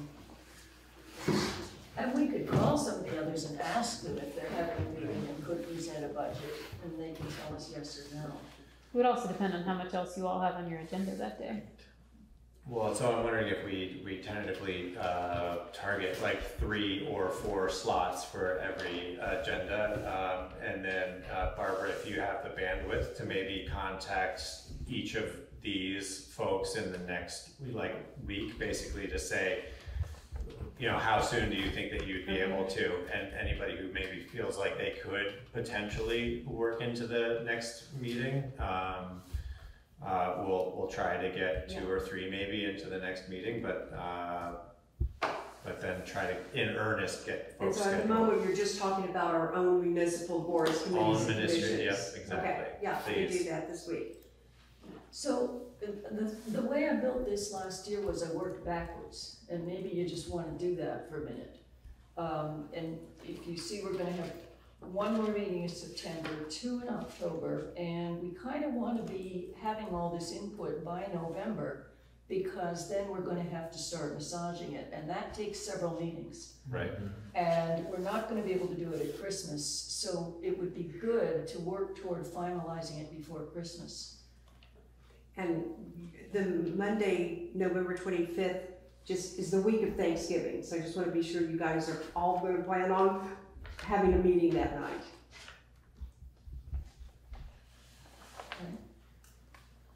So just thinking about it that way, it would be good to knock out a whole bunch at the next meeting, if we possibly can. And, you know, keep plugging on it. Can I ask you, do you want to hear from committees that don't request any changes and just want status quo in their budget? Don't need to, although one of the things I liked about what we did last time was it gave us a chance to have a conversation about what they were doing, what their priorities are. Yeah, no, I agree. Yeah, and I also remember not finalizing until after we were toward the end of January, beginning of February. That is what happened. We aimed for December 11th. Yeah. But then the police, you know, changed their budget at the last minute. The county was really later. Yeah, they were all late, so it turned out we had to wait until January, but even aiming to have it done before Christmas, we still were scrambling in January, as I recall. We had an extra meeting. Yeah. The hard decisions, I feel like, were made in December. Yeah. Popular. I don't give out my cell number, so if it rings, it's junk. So you just hit the button. Okay, so we'll start working on And this. why don't I move Colin Hubbard up to October, since more people like to go later, and he offered October. Sure. Okay, I'll tell September him 23rd is tomorrow. available too. Okay. Yeah. September 23rd would be great. You can be first. On top of Barbara's comment, I think I just saw we have a full week in November off, the school district. So that might affect who's in town on the 25th if school is out that whole week. I might not be here. I might have to Zoom in personally. Gotcha. Okay. All right, well, that sounds like a rough plan. I think for the next couple of meetings at least, we'll start to get some input on maybe when folks will feel prepared to meet. I'm lukewarm, I think, on trying to front load it. I feel like that makes us, that really locks us into pretty long meetings in the near future, and then that Do it turns into now or long do it in meetings. January. Yeah. That is fair. So that's fine with me. So we'll try to knock as many off as we can as they feel prepared, and count on seeing a representative from each one of them if they can, just to check in with them to see what they've been up to this year and maybe what they see for needs in the year to come.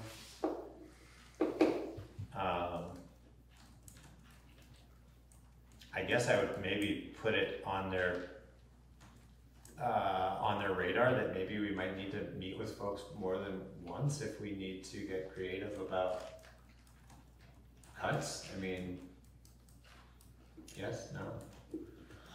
I did some of the bigger ticket items that we're going to be looking at later in the process are going to be, highway department budgets and emergency services, and those are going to be somewhat inflexible negotiations around what we need. So if we are in a position where we're having to anticipate cuts, we're going to be revisiting things that we see early in the process, and circling back on some of those conversations after some of those more substantial inputs are coming in later in the process. So we may need to call folks back in as we weigh those. Yeah, or get feedback.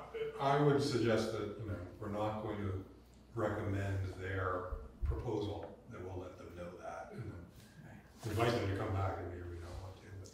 Well, that's what we did. Once we had everything on the table, we decided what our priorities were. Right. And then we made cuts accordingly, and I remember calling all those people, calling the chair of the Conservation Commission and explaining, here's what we've done and here's why. Yep. And they were pretty accepting.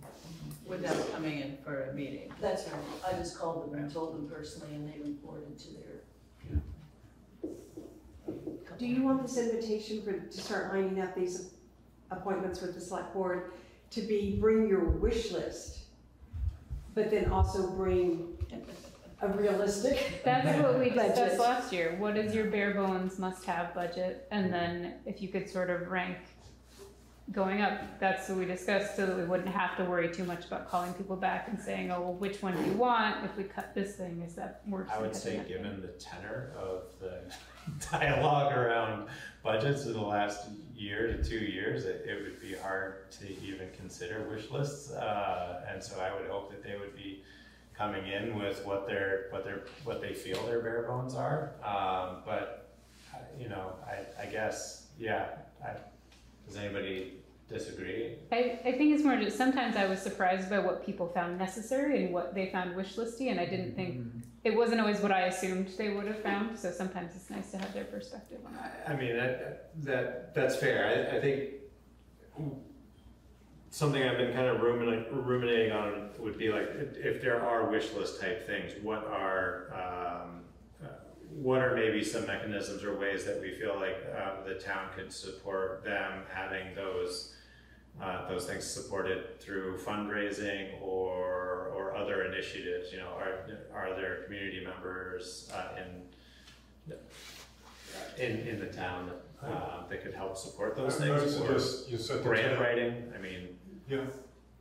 But in terms of what to communicate, I would suggest setting the tone by saying we anticipate this is going to be very challenging. Yeah. If you are going to be proposing something that's a significant increase, be prepared to defend it. Tell us what the return on investment is. Yeah. But perhaps we could also ask for their wish list and then help guide them, because you guys have approved that groups can start doing fundraising on their own. So that could be a conversation that we could have with them when they come in. But then also, maybe if we track this year after year, if we see that this particular item has been on the conservation wish list for 4 years now. Yeah. Maybe in year 5, we really want to give it serious consideration. So I like the idea of asking for their bare bones. What do you really need for this next fiscal year? What's your wish list? And then manage their expectations from there. okay. Barbara, do you have a call list then? I do. Right. So I just want to make sure I understand. For me, it's right now, it's just our own board committees and commissions and Color Cover. No other external other than Color Cover, because he's reached out to me. Right. Yeah, okay. That's correct. Okay, thanks. Any other conversation about budgets or timelines? Oh, you know, there's one thing we have to remember, which is all the social services things. The town has asked us to appoint a committee to do that. Okay, so They didn't ask this past year. Well, no, but they asked us 2 years ago and we didn't do it. So I think we better do it. I know you like to do it, Barbara, but I do think the town wants us to do it. By the town, we're talking about the voters? Yeah, 2 years ago at town meeting, they requested that we, and it was brought up at town meeting again. Somebody said, hey, why didn't you do it? We asked you to do it. So I feel that we're committed, that we have to do this. You can be on the committee. So you should be on the committee, actually. In the past, it's been, I don't know, it's usually a select board member and then a few community members. Right, I was on it for a number of years. Were you? Way back. Okay. I need more context. So there used to be a committee, you're saying? Right, Yeah, so yeah. basically all the social service agencies put in their request, and we Right. used to have a committee that would meet Yeah. just 2 or 3 times. Yeah. Maybe Well, just once. the deadline for submission is December 1st. So there's not a whole lot of time to meet 2 or 3 times during the month of Right. December. And how are you going to form this committee? Are we gonna reach out and invite people? It's gonna be an open call on Front Porch Forum? How are we looking to recruit? What is the people? mission? Are you going to vet these proposals, or are you going to call Yeah, for more? No, Yeah, it was sort of to make the recommendation to the select board on what ends up in the warning. And most of the time, it was what came in, but occasionally there'd be a time where one There's a agency question. has a triple their budget, and that committee sort of evaluates before making a recommendation to the select board. And then you can answer if it comes up at town meeting and they don't have a representative present, why did this happen? So how about one select board member, a staff member, and a resident, just quick. I don't remember the makeup of the former committees, do you, Jamie? I don't either. They were. They haven't met since I started working here. Oh. There was one year, the chair screwed everything up and it ended up being a fiasco. and we never went back. It was a lot of, yeah. I think smaller might be better in this. It's like, I think 3 is Right. probably fine, because it's more information gathering than decision making. Right. Last year's proposals were almost identical to the year before. Right. They, and the year before that, they were almost identical. The big change was Old West Church because it was their 200th or 250th anniversary. And everything else was like almost spot on. So I remember Gus was on it when I was on. He may remember what the makeup of the committee was. And they mostly wanted to know how many people are served, are there any people from Calais on their boards? Have they asked other area towns, or are we just being singled out because they know Calais is So really the good problem with is their that the application has been already on the website, people have already submitted, we didn't ask all those questions. We'd have to go back to them with a revised application now. Would you like me to ask Gus to tell me how they used to do it? I mean, I think, I think at the very least, we're gonna need like a kind of a proposal for the number, the makeup, and what the committee is gonna be. And then, so that's gonna form a charge that we'll be able to make a decision about. And then, if we form it this year, then the extent of what they're gonna be able to consider are the applications for this year, without probably asking too many other follow-up questions. But it would be a good, I guess, dry run at presenting that list as a body, or a recommendation relative to what those requests are. Do you think you could have one for next meeting for us to try to I'll come back form? with something, yeah. Okay. Maybe we'll come back with something next meeting. Can it be as few as 3? For a I don't committee? know, I think the idea was to have a bit of more community involvement. Let me ask Gus about that, but I'm guessing that whoever it is that brought it up at the last town meeting wants to be on the committee. I don't remember who it was. Well, it may have been Matt Gardner Morse. That's what I'm thinking. Yeah, or it could have been Barry Bernstein or Craig Lyon. Those are the 3 people that come to my mind. And I think it was Matt Gardner Morse. They come go to work.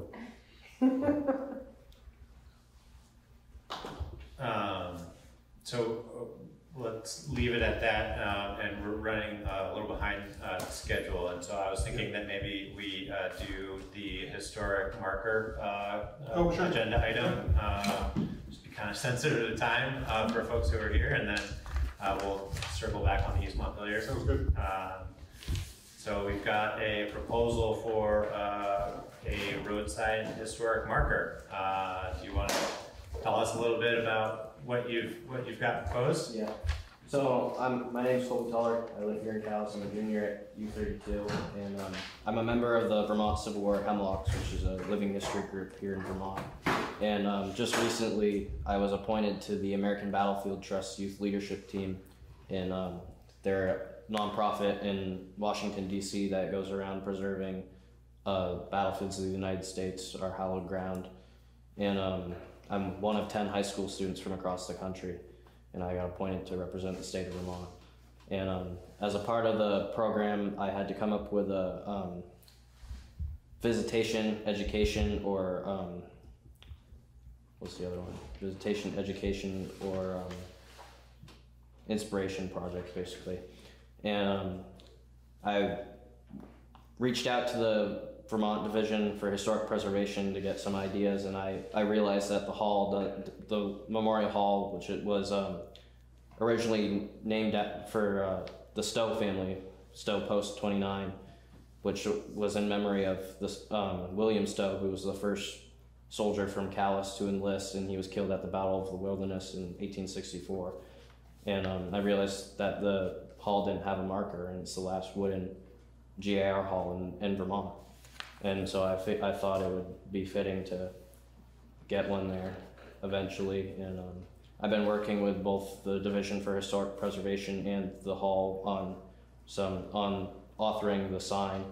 And the state will actually pay for the sign after 8 months, so no cost to the town or anything. And but I just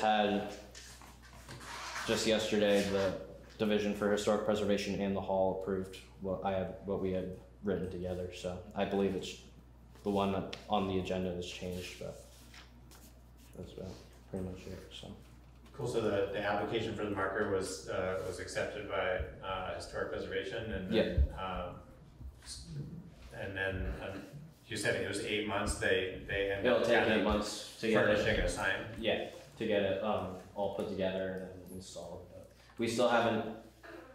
I still have to do a little bit of work to find with the Hall and the Historic Preservation Trust to find an exact location of where we're going to put it. Bill, I know Mary told me you're on the association. I don't know if you had any ideas about. You said the proposed text was edited 8/13. You said it's changed after that, or this is the final?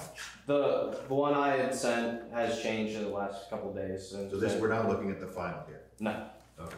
I just barely sent it to Cardi and Tegan in an email. But When you say the state will pay for it, will they pay for the actual sign, the materials and making it and installation? Correct. So there's no cost to the town at all? Town at all. Thank you. I imagine we would have the road crew install it. I'm guessing. Laura hasn't directly told me about that yet, but and then once it is possibly installed, the Hemlocks, we do a lot of events like dedications and parades and such, and I was hoping to do a dedication ceremony if approved with the Hemlocks and the Sons of Union Veterans as well as the Hall. So.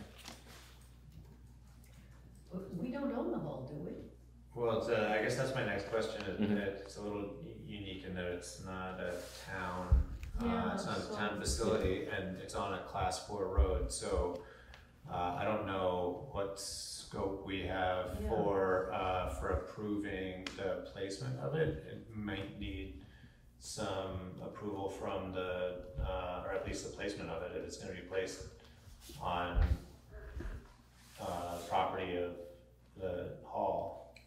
Yeah, we don't. And do they want it out by the road? Yeah. Or where it goes in, or is it by the hall? That's what was your thought? That's what I mean, for me, as a visual standpoint, it'd be best near the hall, but I don't really know. Okay. Where.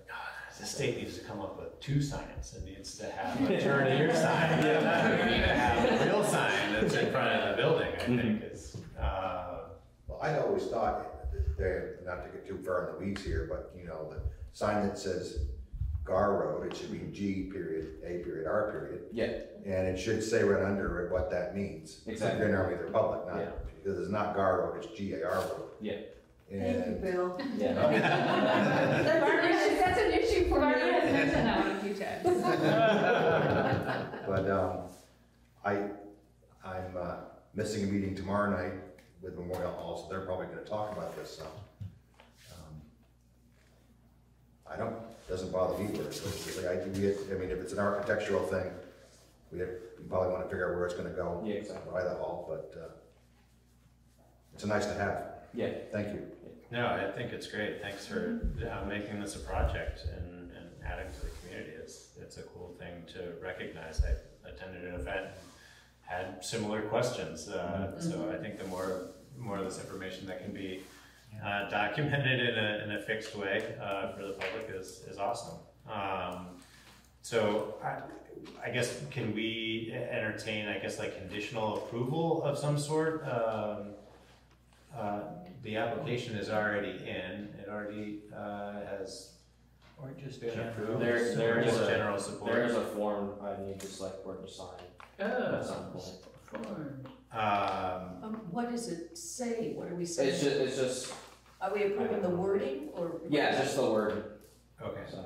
Is it, I think all this is in your select board folder, isn't it? But he said the wording was Oh, changed. the wording that's right, was changed, changed, okay. And yeah. What's the timeline? When do you need them to sign? As soon as possible would be great, so we can, they can start building the sign and putting the sign together, because it'll take 8 months to be put together, so. Okay, so do you have the current wording, the final? Yeah, I have the wording right here on my cell phone. Is it possible, or maybe you could tell us what the change Did you say you sent? They were very, I sent it to Tegan and Kari, but. If, Kari, maybe you could put it up on the screen for everybody to see? We just forward it to. That's Since we all have our computers open. Although they don't. Right. It was a very last minute, like, they were just last minute tweaks, it wasn't very substantial Okay, so changes. small But is this the final, or might there be other tweaks? This was the final unless the board had any tweaks. So, did you send it to me, or do I replied to an email, I can send it. Just now? Yeah, just a little bit ago. Oh, okay. Okay. I got a Yeah, I should be able to. text from Mary Jacobson, you've been talking to her a Yeah. little bit too, and she said there was a new version. Can you see it? So this is the new one? Yeah, this is what he just This said. is the, and I'm sorry, who did you say made the changes or asked for? It was both Mary and and Laura, who's the Department of Historic Preservation Got it, okay, thank you. Officer Division. And by Mary, you mean Mary Jacobson? Yeah. Okay.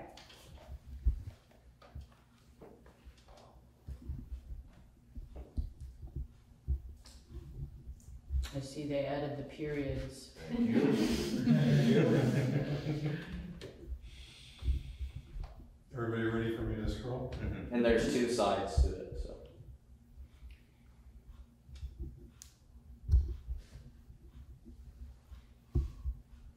Okay.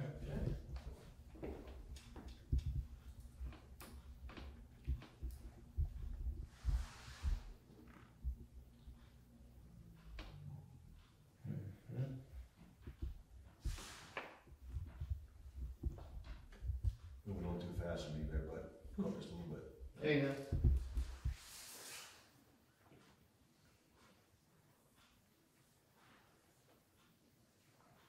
That's great. Okay.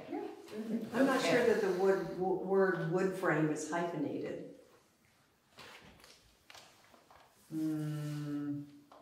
I'll look it up.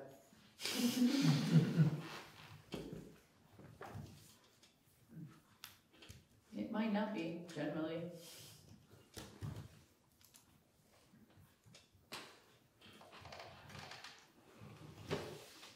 Once you get the wood space framed, but I don't know, again. Very good. Yeah, no, that's a nice sign. So wood frame house, I see it both ways.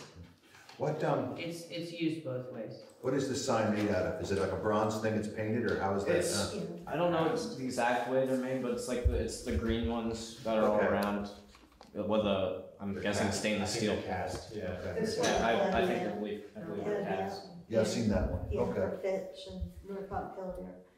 Oh, the one at, Oh, so like Kent that. Museum Kent too. Museum has One one. at the Kent Museum Yeah. also, that's what, okay.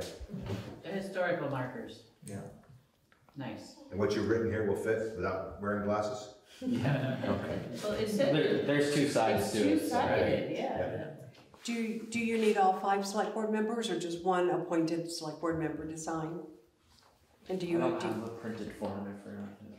But if we authorize we one can- person to sign Yeah, it, just- then I can print it, yeah. and sign it. All right, thank you. Yeah. And do we still need to condition it on the, the approval of the placement on, with the Approval of property hall owner. association or property owner? I think we can say he's okay to go ahead and have the sign, Yeah. maybe we can later figure out where it's gonna go, yeah. Right. And if they refuse, then we'll just put it wherever we can, as close as we can. Yeah. But I can't imagine, there might be some dialogue on whether or not we want it closer or further, but yeah, I I can see that we can Yeah. approve it. All right, so I'd entertain a motion to accept the language that's proposed for the historic marker for the hall and to authorize a signature. Me, I guess. Authorize Jordan to sign. Thanks. So moved. Second. All in favor? Aye. Aye. Any opposed? Do I have to abstain from this or not? You don't have to abstain. Okay, then yes, I'm fine with it. You don't have financial stake in That's right. Yeah. Quite the opposite. So thank you very much. Well, thank I you. don't think you'll need our permission for ceremony because we don't own the hall, so Yeah. that'll just be them. But they love an invitation. Yes. There you go. Thank you, Tegan. Thanks a lot. I'm good at, in March, I go down to Capitol Hill and I'll be lobbying on Capitol Hill for battlefield preservation with our Excellent. senators, and then I head to their annual conference in Boston. So. Wow, nice, impressive. Very impressive. Thank you. Thank you. I appreciate it. Thanks for being involved. Thank you. Thank you. Run for select board someday. Thanks for coming. So we'll circle back to the East Montpelier. I think we can make this one quick. Yeah.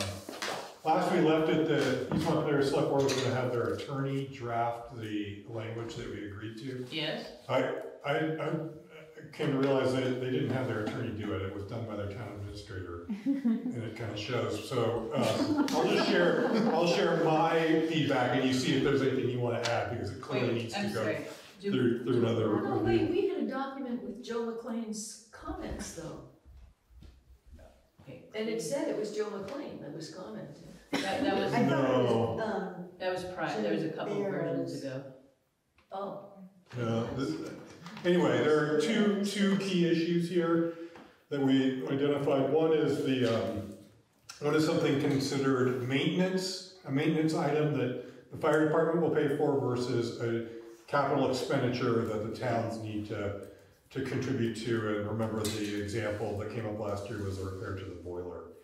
And so what we had said was that if it's, above some threshold, 3,000 was the number that was put out there, then it would be considered capital, and we wanted to define that. So there is in section 6 a definition of a capital item of 3,000 or more.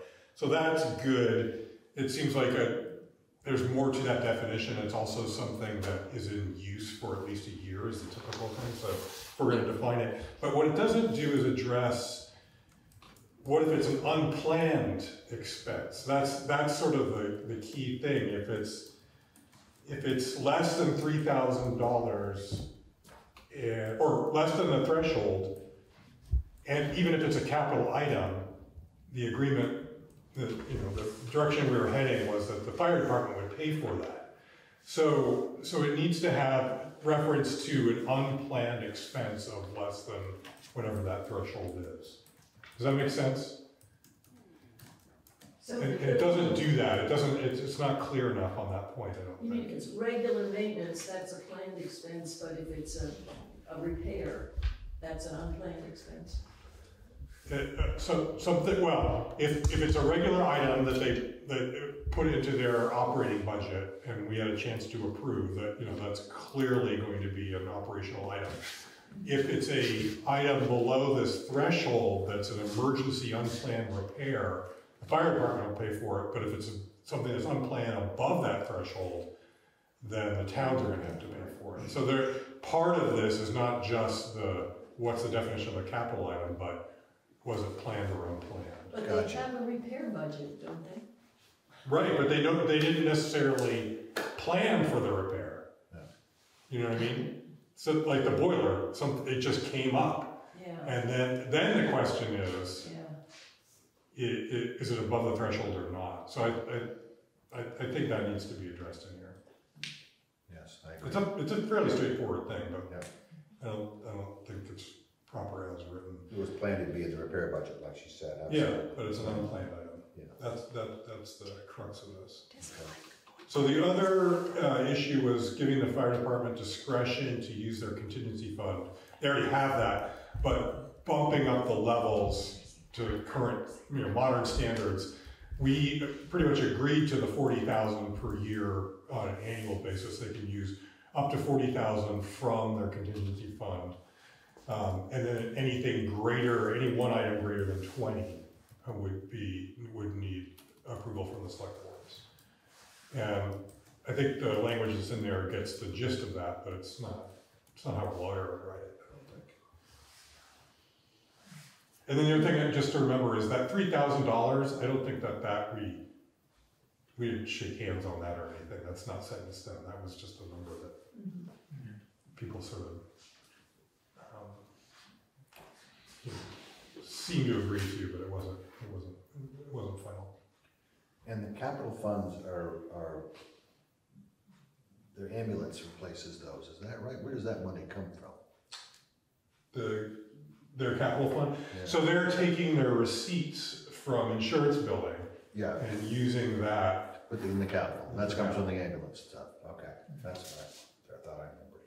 So it's a somewhat convoluted funding mechanism, but that's the model we've been using. Okay. So if those 2 points make sense, I can give them that feedback, and they're going to need to bring this back to us anyway. Yes, those 2 points make sense. Okay.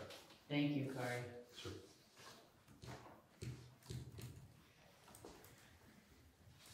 Thanks, Kari. Sure. Just leave it at that. I'm glad they fixed all the EMDFs. Yeah. All right. Very good. So I think that puts us into reports. Ordinance committee. Oh, I'm sorry. Ordinance committee. That was a Freudian slip. Or something. Sleep deprivation slip. This, has everybody had a chance to review kind of the proposal that Anne had put together? I can provide the kind of context there.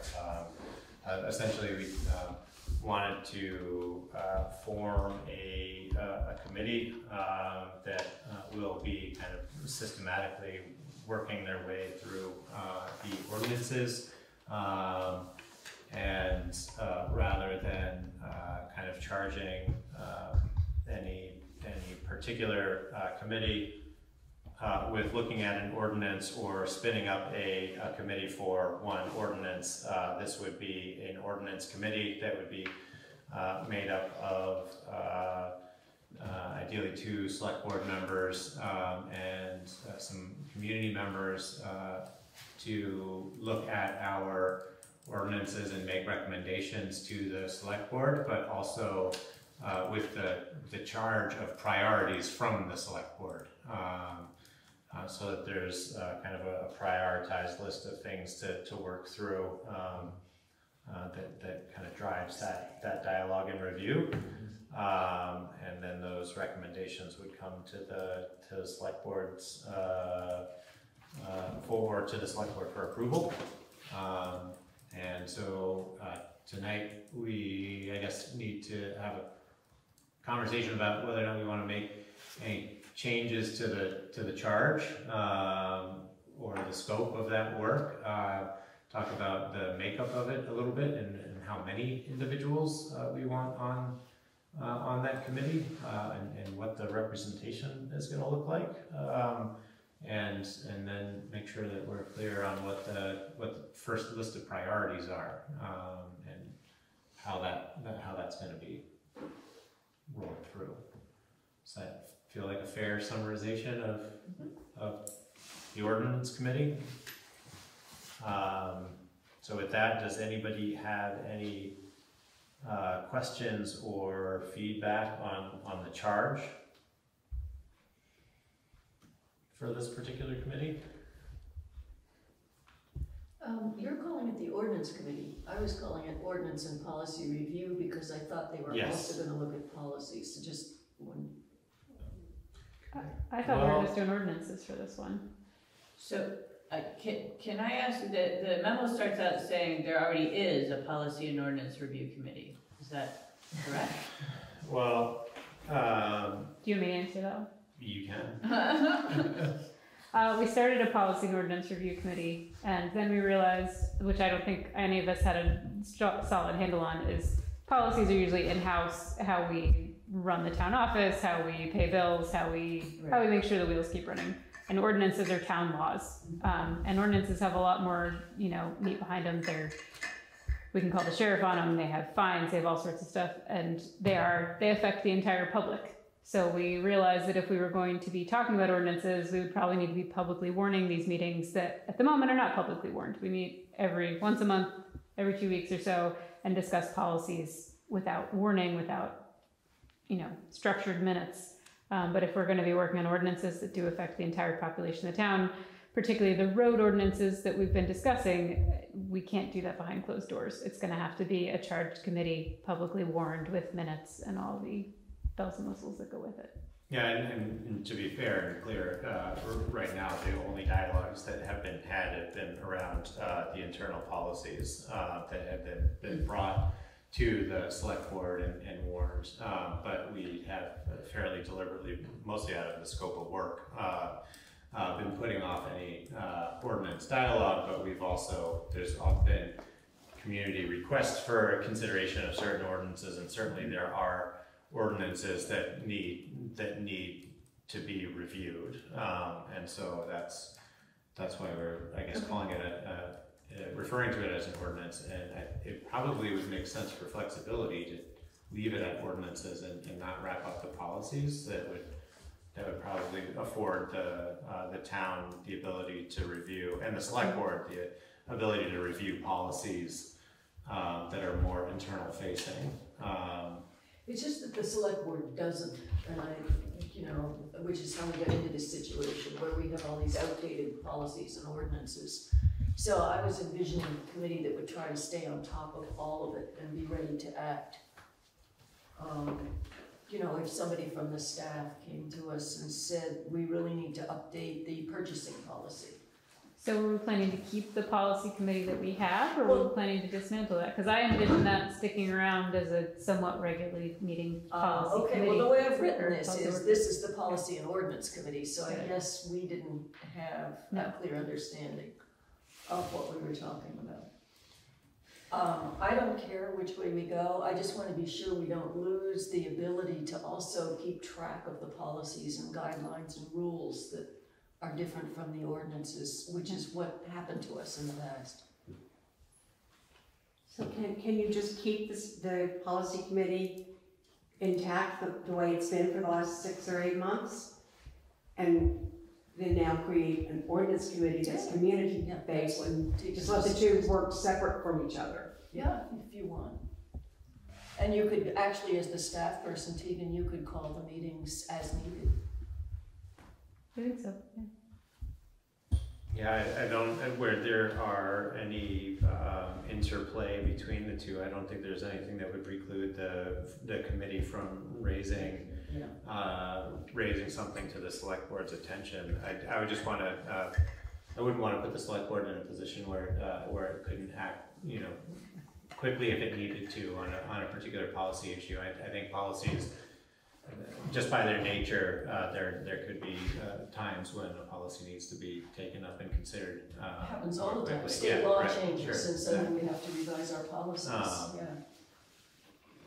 Where I think the ordinances are afforded a little bit more time and also have a lot more rigor around their changes. So as long as our town clerk is tracking it and making sure that we're staying up to speed. Yeah. And has a mechanism for doing that, that's fine with me. We'll add it to the many roles and responsibilities that are formally described under the... Well, I think it might also be a good idea as a policy group to just take a peek at them and think, okay, this one should probably be reviewed every year, this one maybe every 3 years. So if we all decide together to set a specific schedule, then I'm happy to keep track of that and with Barbara make sure that it gets onto agendas as necessary for review. So are we comfortable making a modification then to the ordinance review committee? Yep. All right. Makeup. I think it would be beneficial to have select board members on members or a member. Should we start maybe just with the size? And then we'll break it down from there. This thing recommends 5. Yeah, I think the numbers to consider are probably 5 to 7.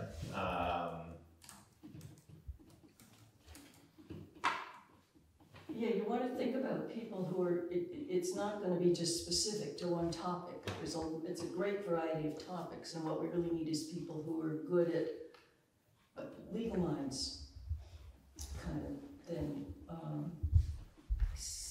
who can, you know, are able to read the state laws that govern what controls the ordinances and make sure that we're reading the laws.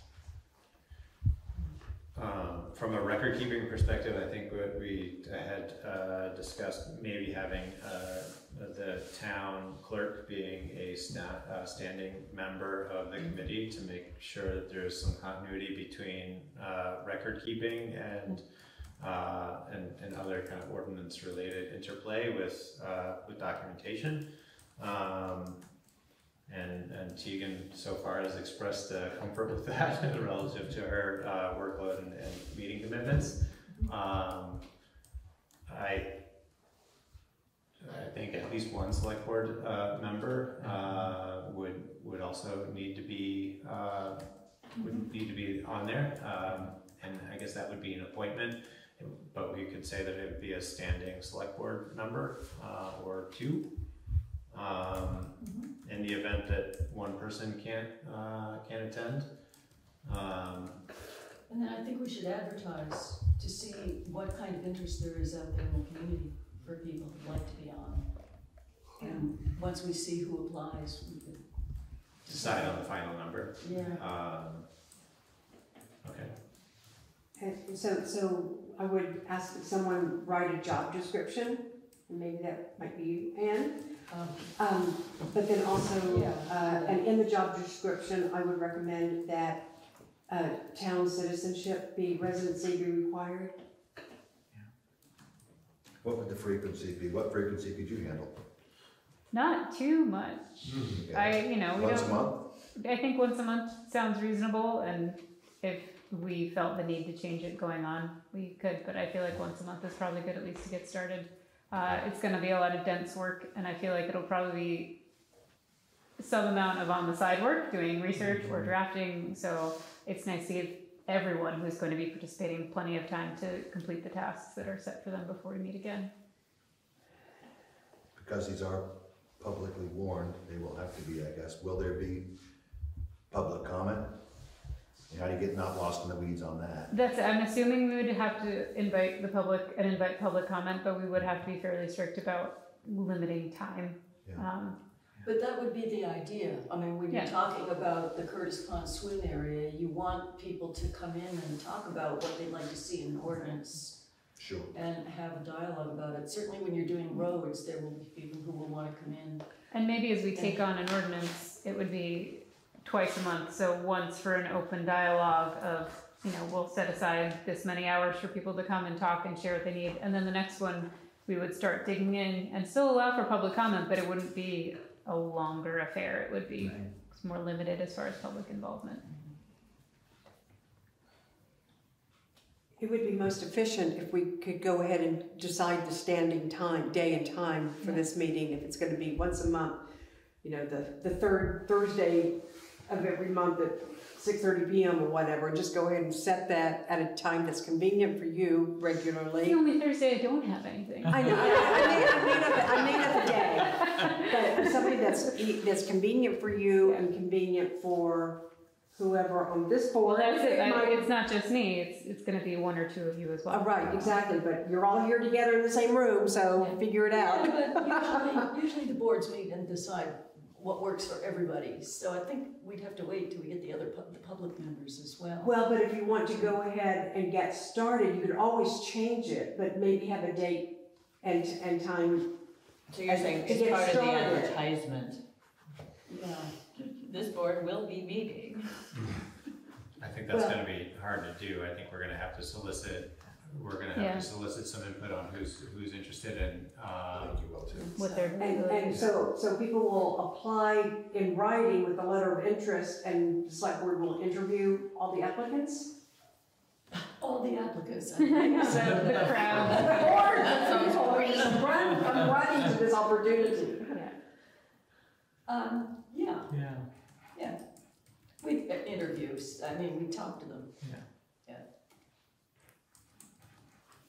Yeah, just the way we do for any commission or committee. And maybe we could ask them as part of the conversation, what kind of availability do you have? If you say, oh, I travel a lot, I'm out of the country, I don't like driving after dark, and I don't, you start to see limitations where, and people are busy. A lot of people are very busy. So just getting kind of the scope of availability might be a question to ask. So you're thinking once a month, is that what you said? It's going to take a long time to get anything done, isn't it? I think maybe we would say once or twice a month as needed.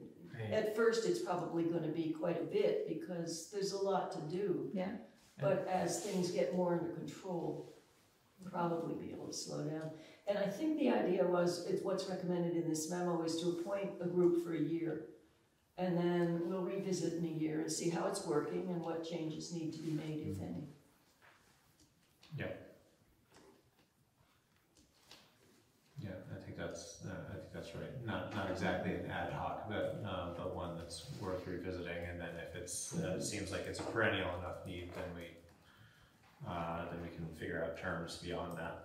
It seems a little ambitious to think that we might be able to get through all of the whole list in a year. But I think it's done in a year. Well, I think frankly, I think that there's a certain number of ordinances that are probably going to be pretty easy. You'd probably be able to do the swimming and a handful that will not probably require as much conversation or cross dialogue, maybe, but given the conversations here tonight, we know that the road affiliated ones are going to have a lot of dialogue. Yeah, and I just putting it out there, like I think there's going to be a lot of cross-pollination between other policies and forms, and there's going to be a whole scope of stuff that comes with that. So that one, in and of itself, could take the vast majority of the first year. And I guess there'll be some question on whether or not the speed limits are a part of that, or if we roll that out, separate from the others. But I mean, even just when you stop and consider all the front porch forum about dogs at Curtis Pond, yes, just that one topic alone, that's right. Wow. Raised a lot of conversation. Yeah. Right. Which is why I sort of like your idea of the 2 meetings, one that's more open forum and then one that's more limited public comment that could be more digging into the weeds. Yeah, so that'll be part of, I guess, the organizational charge to a certain extent. Yeah. They'll need to form their own kind of operating procedure and adopt it as concerned. So is the group okay if I write a job description and say run it by my co-members, Jordan and Tegan, and if the 3 of us agree that it's all right, oh, and Kari. I did not join this committee. I would like to go on the record. You're on the policy. You're on the policy. Yeah, the policy. I will run it by you guys, and if you guys think it's all right, we'll post it. Okay. I think that's fair. Do we need to vote to form the committee, or can we not do that until we have a committee defined? Good question. Seems like you're you're chartering a committee. Well, right now it seems like they're going to do a recruitment. So I would wait and see how many members you decide to appoint. And in these conversations, you may decide that it's a 2-year term. Maybe you don't want turnover after a year if they haven't gotten very far, but they're still actively engaged. but they've already had a lot of discussion among themselves, it may make sense to make it be a longer than a 1-year commitment. Or staggered. Yeah, well, at the beginning you stagger anything, yeah. So I have written a committee charge in this memo. I mean, we can just use that. I'll reread it in light of this discussion and see if some changes should be made.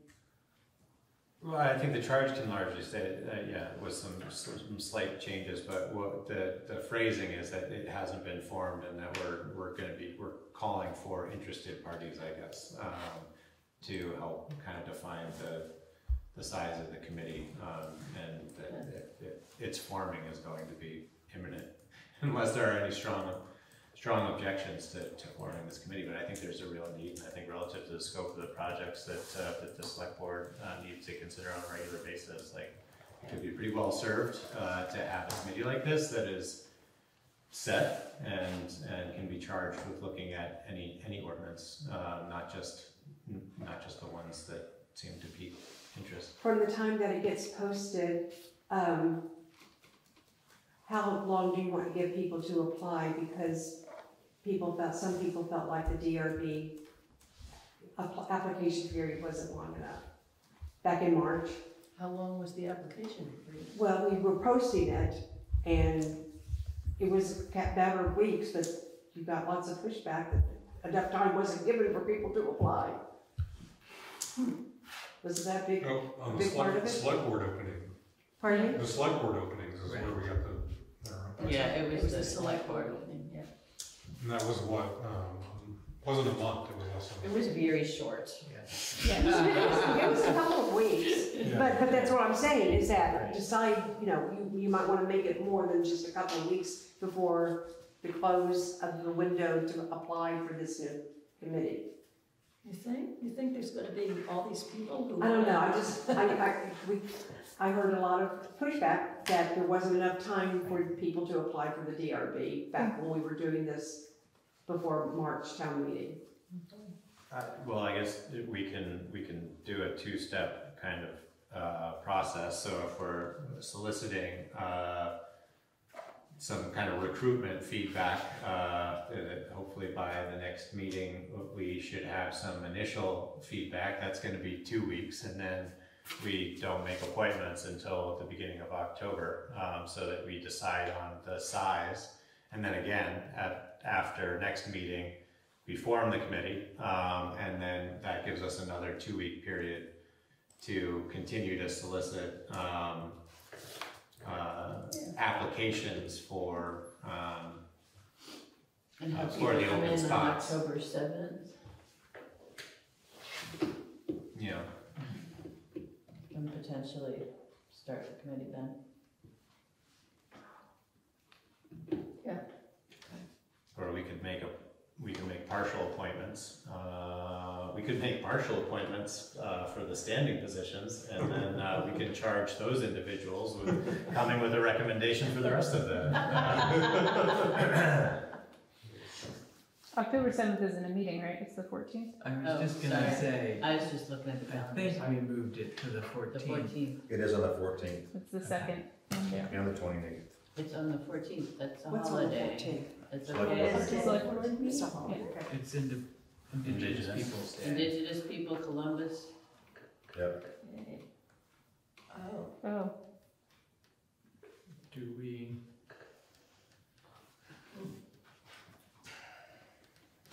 is anyone traveling? I can't even tell anymore. Look at my phone that morning and just hope for the best. I don't have particular conflicts other than no school. I'm fine. I will. I'm sorry, what? Packing, but I have that day. 14th. Jamie, you're leaving in what'd you say, a week from Thursday? Yeah, so I'm leaving the 19th, so I'm gonna miss the meeting on the 22nd, but I get home 23rd. The 23rd? 23rd. Need glasses. She's in Moroccan time. It's different. Oh, you should be home. I get back the 9th, so Okay, so I'll be you're back by the 14th, but I would not be back if we moved it to the 7th. I can do the 14th. Office staff who has that day off. Yeah. We don't have any That's plans. fine. I figured we would be meeting that day, but. Could we do it the 15th, or like, is that not the same? Actually, we can, there's no reason not to, as long as it's warned. I may or may not be able to make that one. No. That's a good reason. The 14th or the 15th? The 15th. Okay. I'm looking on the town calendar, or I'm looking it up to see if there's any problem. Should be back on the 9th, Jamie? I'll be back the On 9th. Wednesday, okay. Planning Commission, October 15th.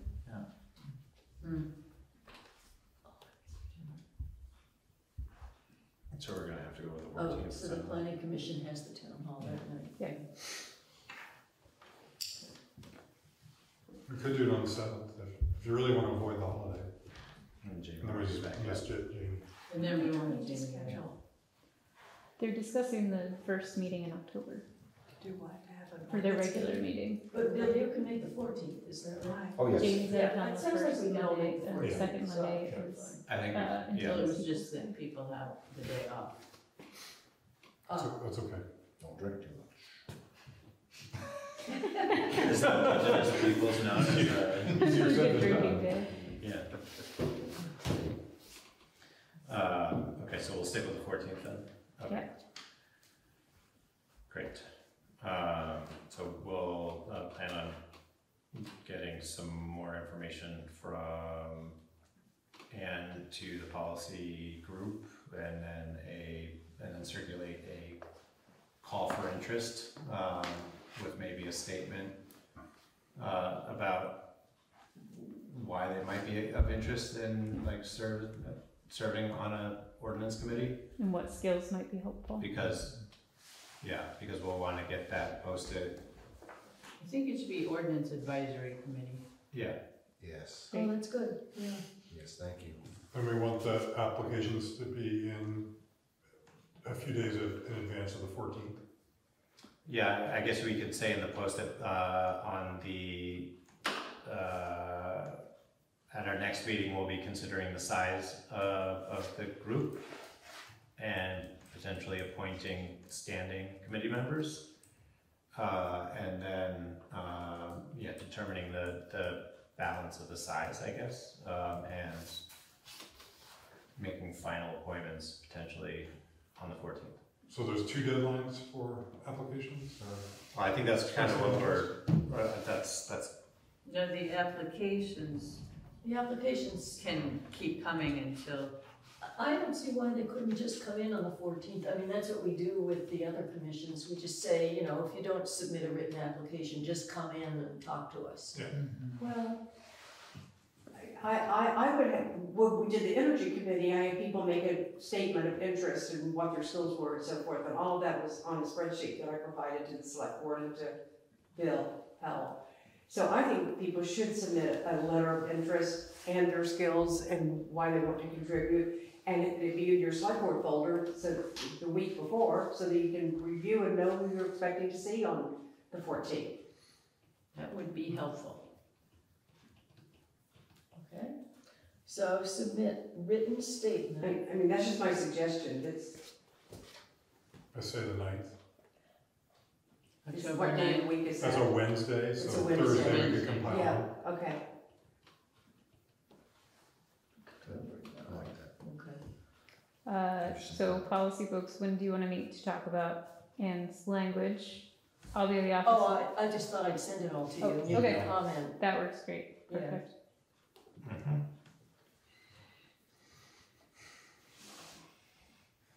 Is that, do we have enough on that? I hope so. Yeah, Running out of steam here. yeah, so much. Reports, Curtis Pond, Jamie? Things are going. I'll kick it over to Kari, who wants to go first? Frankly, the fastest. Things are going well. We had a complicated couple of days discussing and negotiating around the pay order that was in the board orders tonight. but I think we came to an understanding. We had our status update meeting last Thursday, which is the engineers and Kari and I and dam safety and the contractors. I'd say everybody's feeling a little bit behind schedule. The original permits have us out of the water by October 15th, and that's seeming unlikely. So we're discussing a process of doing a slate permit modification to extend that deadline to November 1st to just give us a little more buffer. And there's brief conversations around if we start pushing that boundary a little bit, postponing a few finishing touches not related to the dam or its safety to the following spring. So like the removal of the boulders downstream, if we couldn't get that done, that could be done next spring. There's just some conversation about schedule, but overall, you know, it's gonna get done. The rebar has started going in this week. We have Carroll Concrete lined up to do the first pour of the footing a week from today. So that's a pretty big milestone. It's gonna be 17 concrete trucks or something. And they're combining the first 2 pours. So, right, that's still the plan? Oh, they're doing right, well, there's been a lot of discussion on whether the footing would be done in 2 pours, 3 pours, 5 pours. The plan has changed 12 times over the last few weeks. But they settled on 2 pours. So they'll pour basically half of it. Okay. And then they'll pour the other half. The current plan is that Friday, so it'll be next week. 1 pour Monday, 1 pour Friday, the footing done. And then the next phase of concrete, that's the sort of actual dam wall, they're subcontracting out, which we have known, to a concrete company that does forms, and because it's a lot of complicated forming around the spillway and angles and everything. So that'll be a different crew coming in to form that. Starting the following week, he thinks that'll be about 3 weeks to get that ready and do the final pour. Everything's coming in. I mean, everything's going well. I noticed the lawyers have already used up half the contingency budget, more than half. Yeah, I mean, That's annoying. Yeah, that was true early on. That was mostly around property easement permissions for construction staging. Right, the quick claim. All the quick claim deeds to, yeah. But so far Larry's on budget. Yeah, we had the one change order, but we're expecting to see some savings at the end. Right, the concrete, in the last delay when we redesigned the dam a little bit, it's got one angle in it, and we were able to draw that angle back from, I think, 34 degrees to 27.5 degrees or something, which had a net impact of shortening. And we were also able to cut 5 feet off one end. So he thinks we'll save $25,000 in the concrete cost, which will cover the extra in the previous phases. He told me today he thinks that final budget will be under budget, which may be an optimistic, trying to sweet talk me into going over on certain things, but he's feeling optimistic that we'll come in under budget at the end of the project. We've had some lucky breaks along the way. It's really going smoothly overall. He brought in an extra crew member for this week to do the rebar, because it's very labor intensive and slow. If I could just ask one thing, Yeah. when concrete trucks always seem to be in a hurry, and when we're having these 17 trucks come and go, I would ask that they not go 25 through the village, but maybe think about doing 15. Because even a truck at that speed, that size, going through the village is an awful lot to have happen. So I would like to have that happen, that's all. Yeah, that's a good call, I'll pass that along. Yeah, it would be a real thorn in the side, but maybe for the first day we have the sheriff's department down there. Knowing that it's also a school bus pickup, et cetera, you know, just kind of set the tenor for the day. I don't know. I agree, I think that's a pretty valid point. That's a pretty busy intersection and wanting to get going early. Yeah. It's gonna be a lot of traffic. Yeah. In terms of cash flow, the first half of the $200,000 loan the CPA took came in yesterday and hit the bank today. So the second half, the other party is traveling, and I think we're gonna connect soon, but it might be another week or two. But the CPA will be sending that check for $100,000 to the town. Do we need a separate agenda item and to accept we'll need it? to accept that. So I guess that'll be on the, we'll write the check before I leave, but we should add that to the agenda for the next meeting. Okay. Yep. But that's not, That's about half of the. yeah, remaining. but we don't need it, and we still have some balance Yeah. from our other stuff, yeah. Yeah, I wanted to get at least Okay. one chunk in before I left in case it was Because necessary you're for cash well flow. organized. Good. I'll get it, Well, thank you, Jamie, that's awesome. yeah. Any other questions about the dam? We'll move on to Tegan. Tegan? I met with Ruben with RV Tech a little over a week ago, to talk things, and consensus seems to be that because we are just putting everything else on the cloud, because we have Microsoft, because NIMRIC is moving to the cloud, we're ready to just move to the cloud and not have a physical server, which will sort of change how we budget for tech items. Right now, we're putting a big chunk in our capital fund for tech every year, because we know that every 5 years we have to buy this big server. And now we won't have to be doing that, but we will have more subscription costs, more regular monthly and annual fees and subscriptions. So he is working on sort of drawing up a rough estimate for me for what our monthly expenses are gonna be and how they'll change as we shift over to things. He's not going to make those changes until we have NIMRIC moved over, because I guess that's something he has to wait for. And I'll have more about that when we do budgeting. I have not, NIMRIC tells me that they're going to get back to me. I emailed them right after we approved switching to the cloud and said, let's get started. And I didn't hear back, and I emailed them again and I said, you all are the ones who need us to do this so that you can do the reappraisal. And they said, you know, it's been a crazy time. Lots of people are on vacation. We'll get to you when we can. So they will get to us when they can. As long as it's not during ramp up for town meeting, I guess, right? They're the ones who've been pushing all the towns for a long time to do this, and now that we've expressed interest, it's been very weirdly quiet from them. So I don't know how to. Elections, the state has already collected everybody's addresses and they're preparing ballots. They'll be mailed out the end of September, so people will start getting ballots early October. If anyone is changing their address, or you know of anyone who needs a different address, send them to me, because we're gonna have to have a conversation about how that'll work.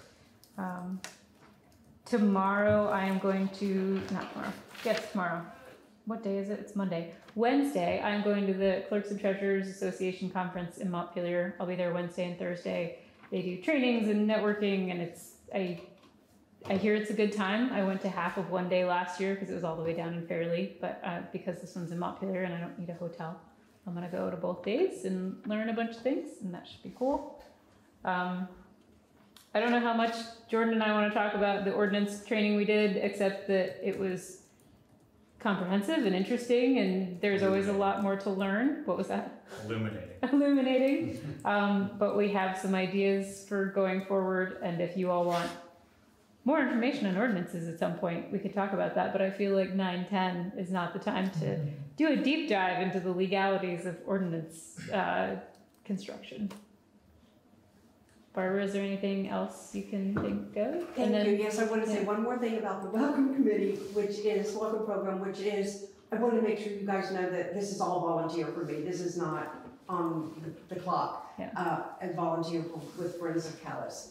And where Tegan is letting us say that it's sponsored by not only Friends of Calais but the town office, because she's allowing me to do color print jobs, and she's giving us a presence on the website. So that's why it's Town of Calais, and not because you guys are paying me to do this at all. It's all volunteer. Thank you. Thank you. Thanks. Thank you, Barbara. It's been a lot of fun. I enjoyed working on developing those brochures. And then meeting with people has been awesome. That's wonderful. Unrelated. Yeah. We're gonna get all kinds of intelligence about who's moving into town. Like what they're like, where they're moving from, and why. What committees do they want to see?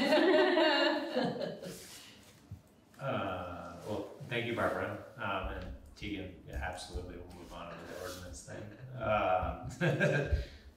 Kari?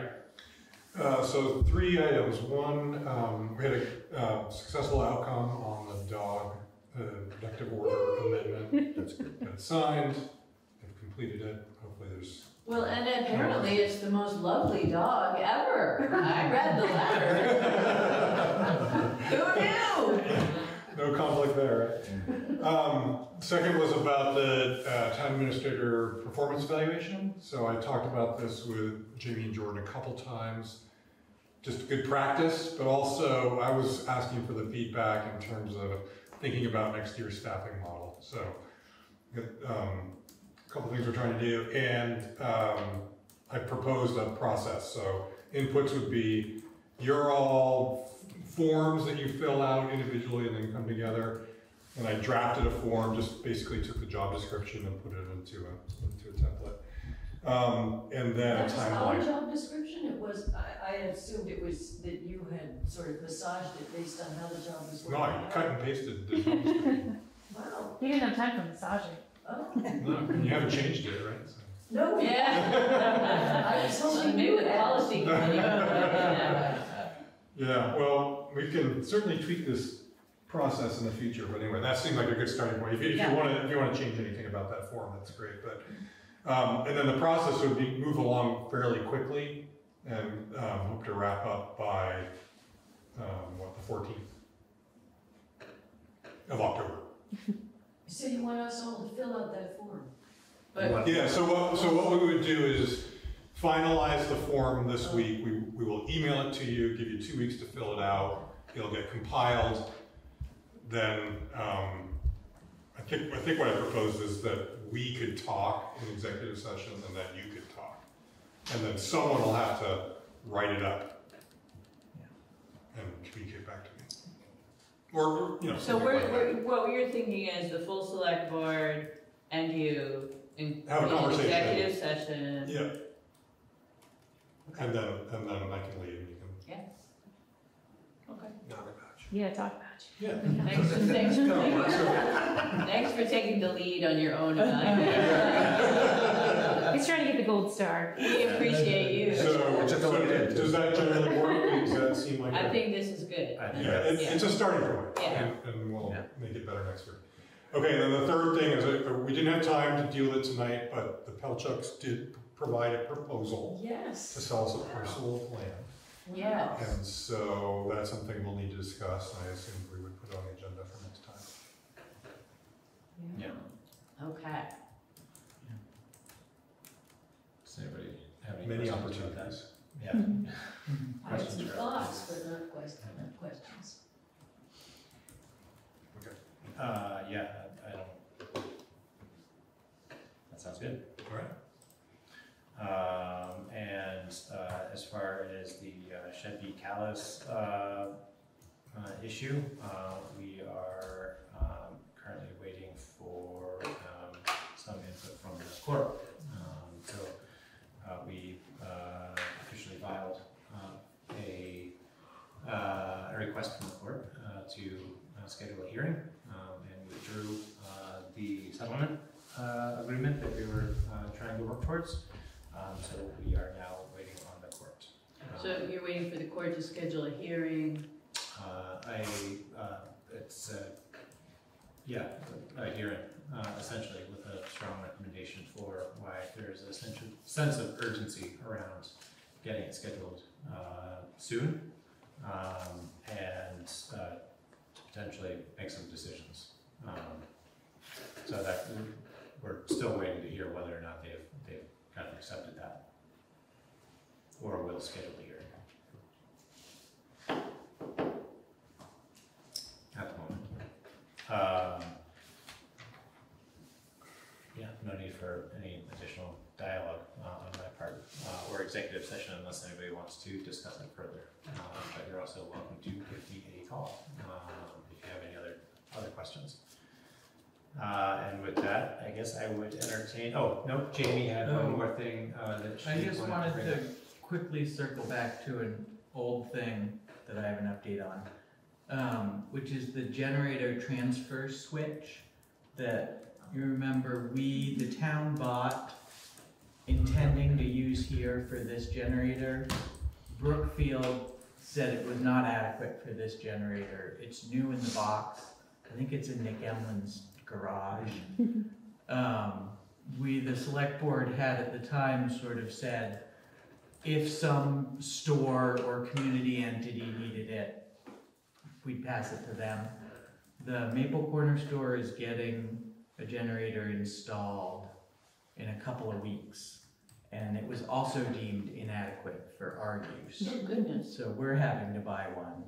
And basically Brookfield said it's not compatible with the generators they sell. And so I'll talk to Nick about it, but my general thought is, or our general thought is that nobody in town is probably going to use it, and the town should, think about selling it on eBay. Or what did it cost the town? I don't think it's much. I think it's worth $300 or $400. Yeah, $400. Usually costs more than that. But it depends on the transfer switch, but it depends on the service side. It's not a good one, apparently. Right. Anyway. well, it might not just be scaled properly for that, but it might make sense for like a residential application. So, I guess if we have the specs, we could probably post it online and see if there's a community member who's installing a generator. Right, exactly. That would want a transfer switch. Or there's usually a lot more flexibility there. Right. A wider variety of generators. Anyway. Okay. All right. Motion to adjourn? So moved. Second.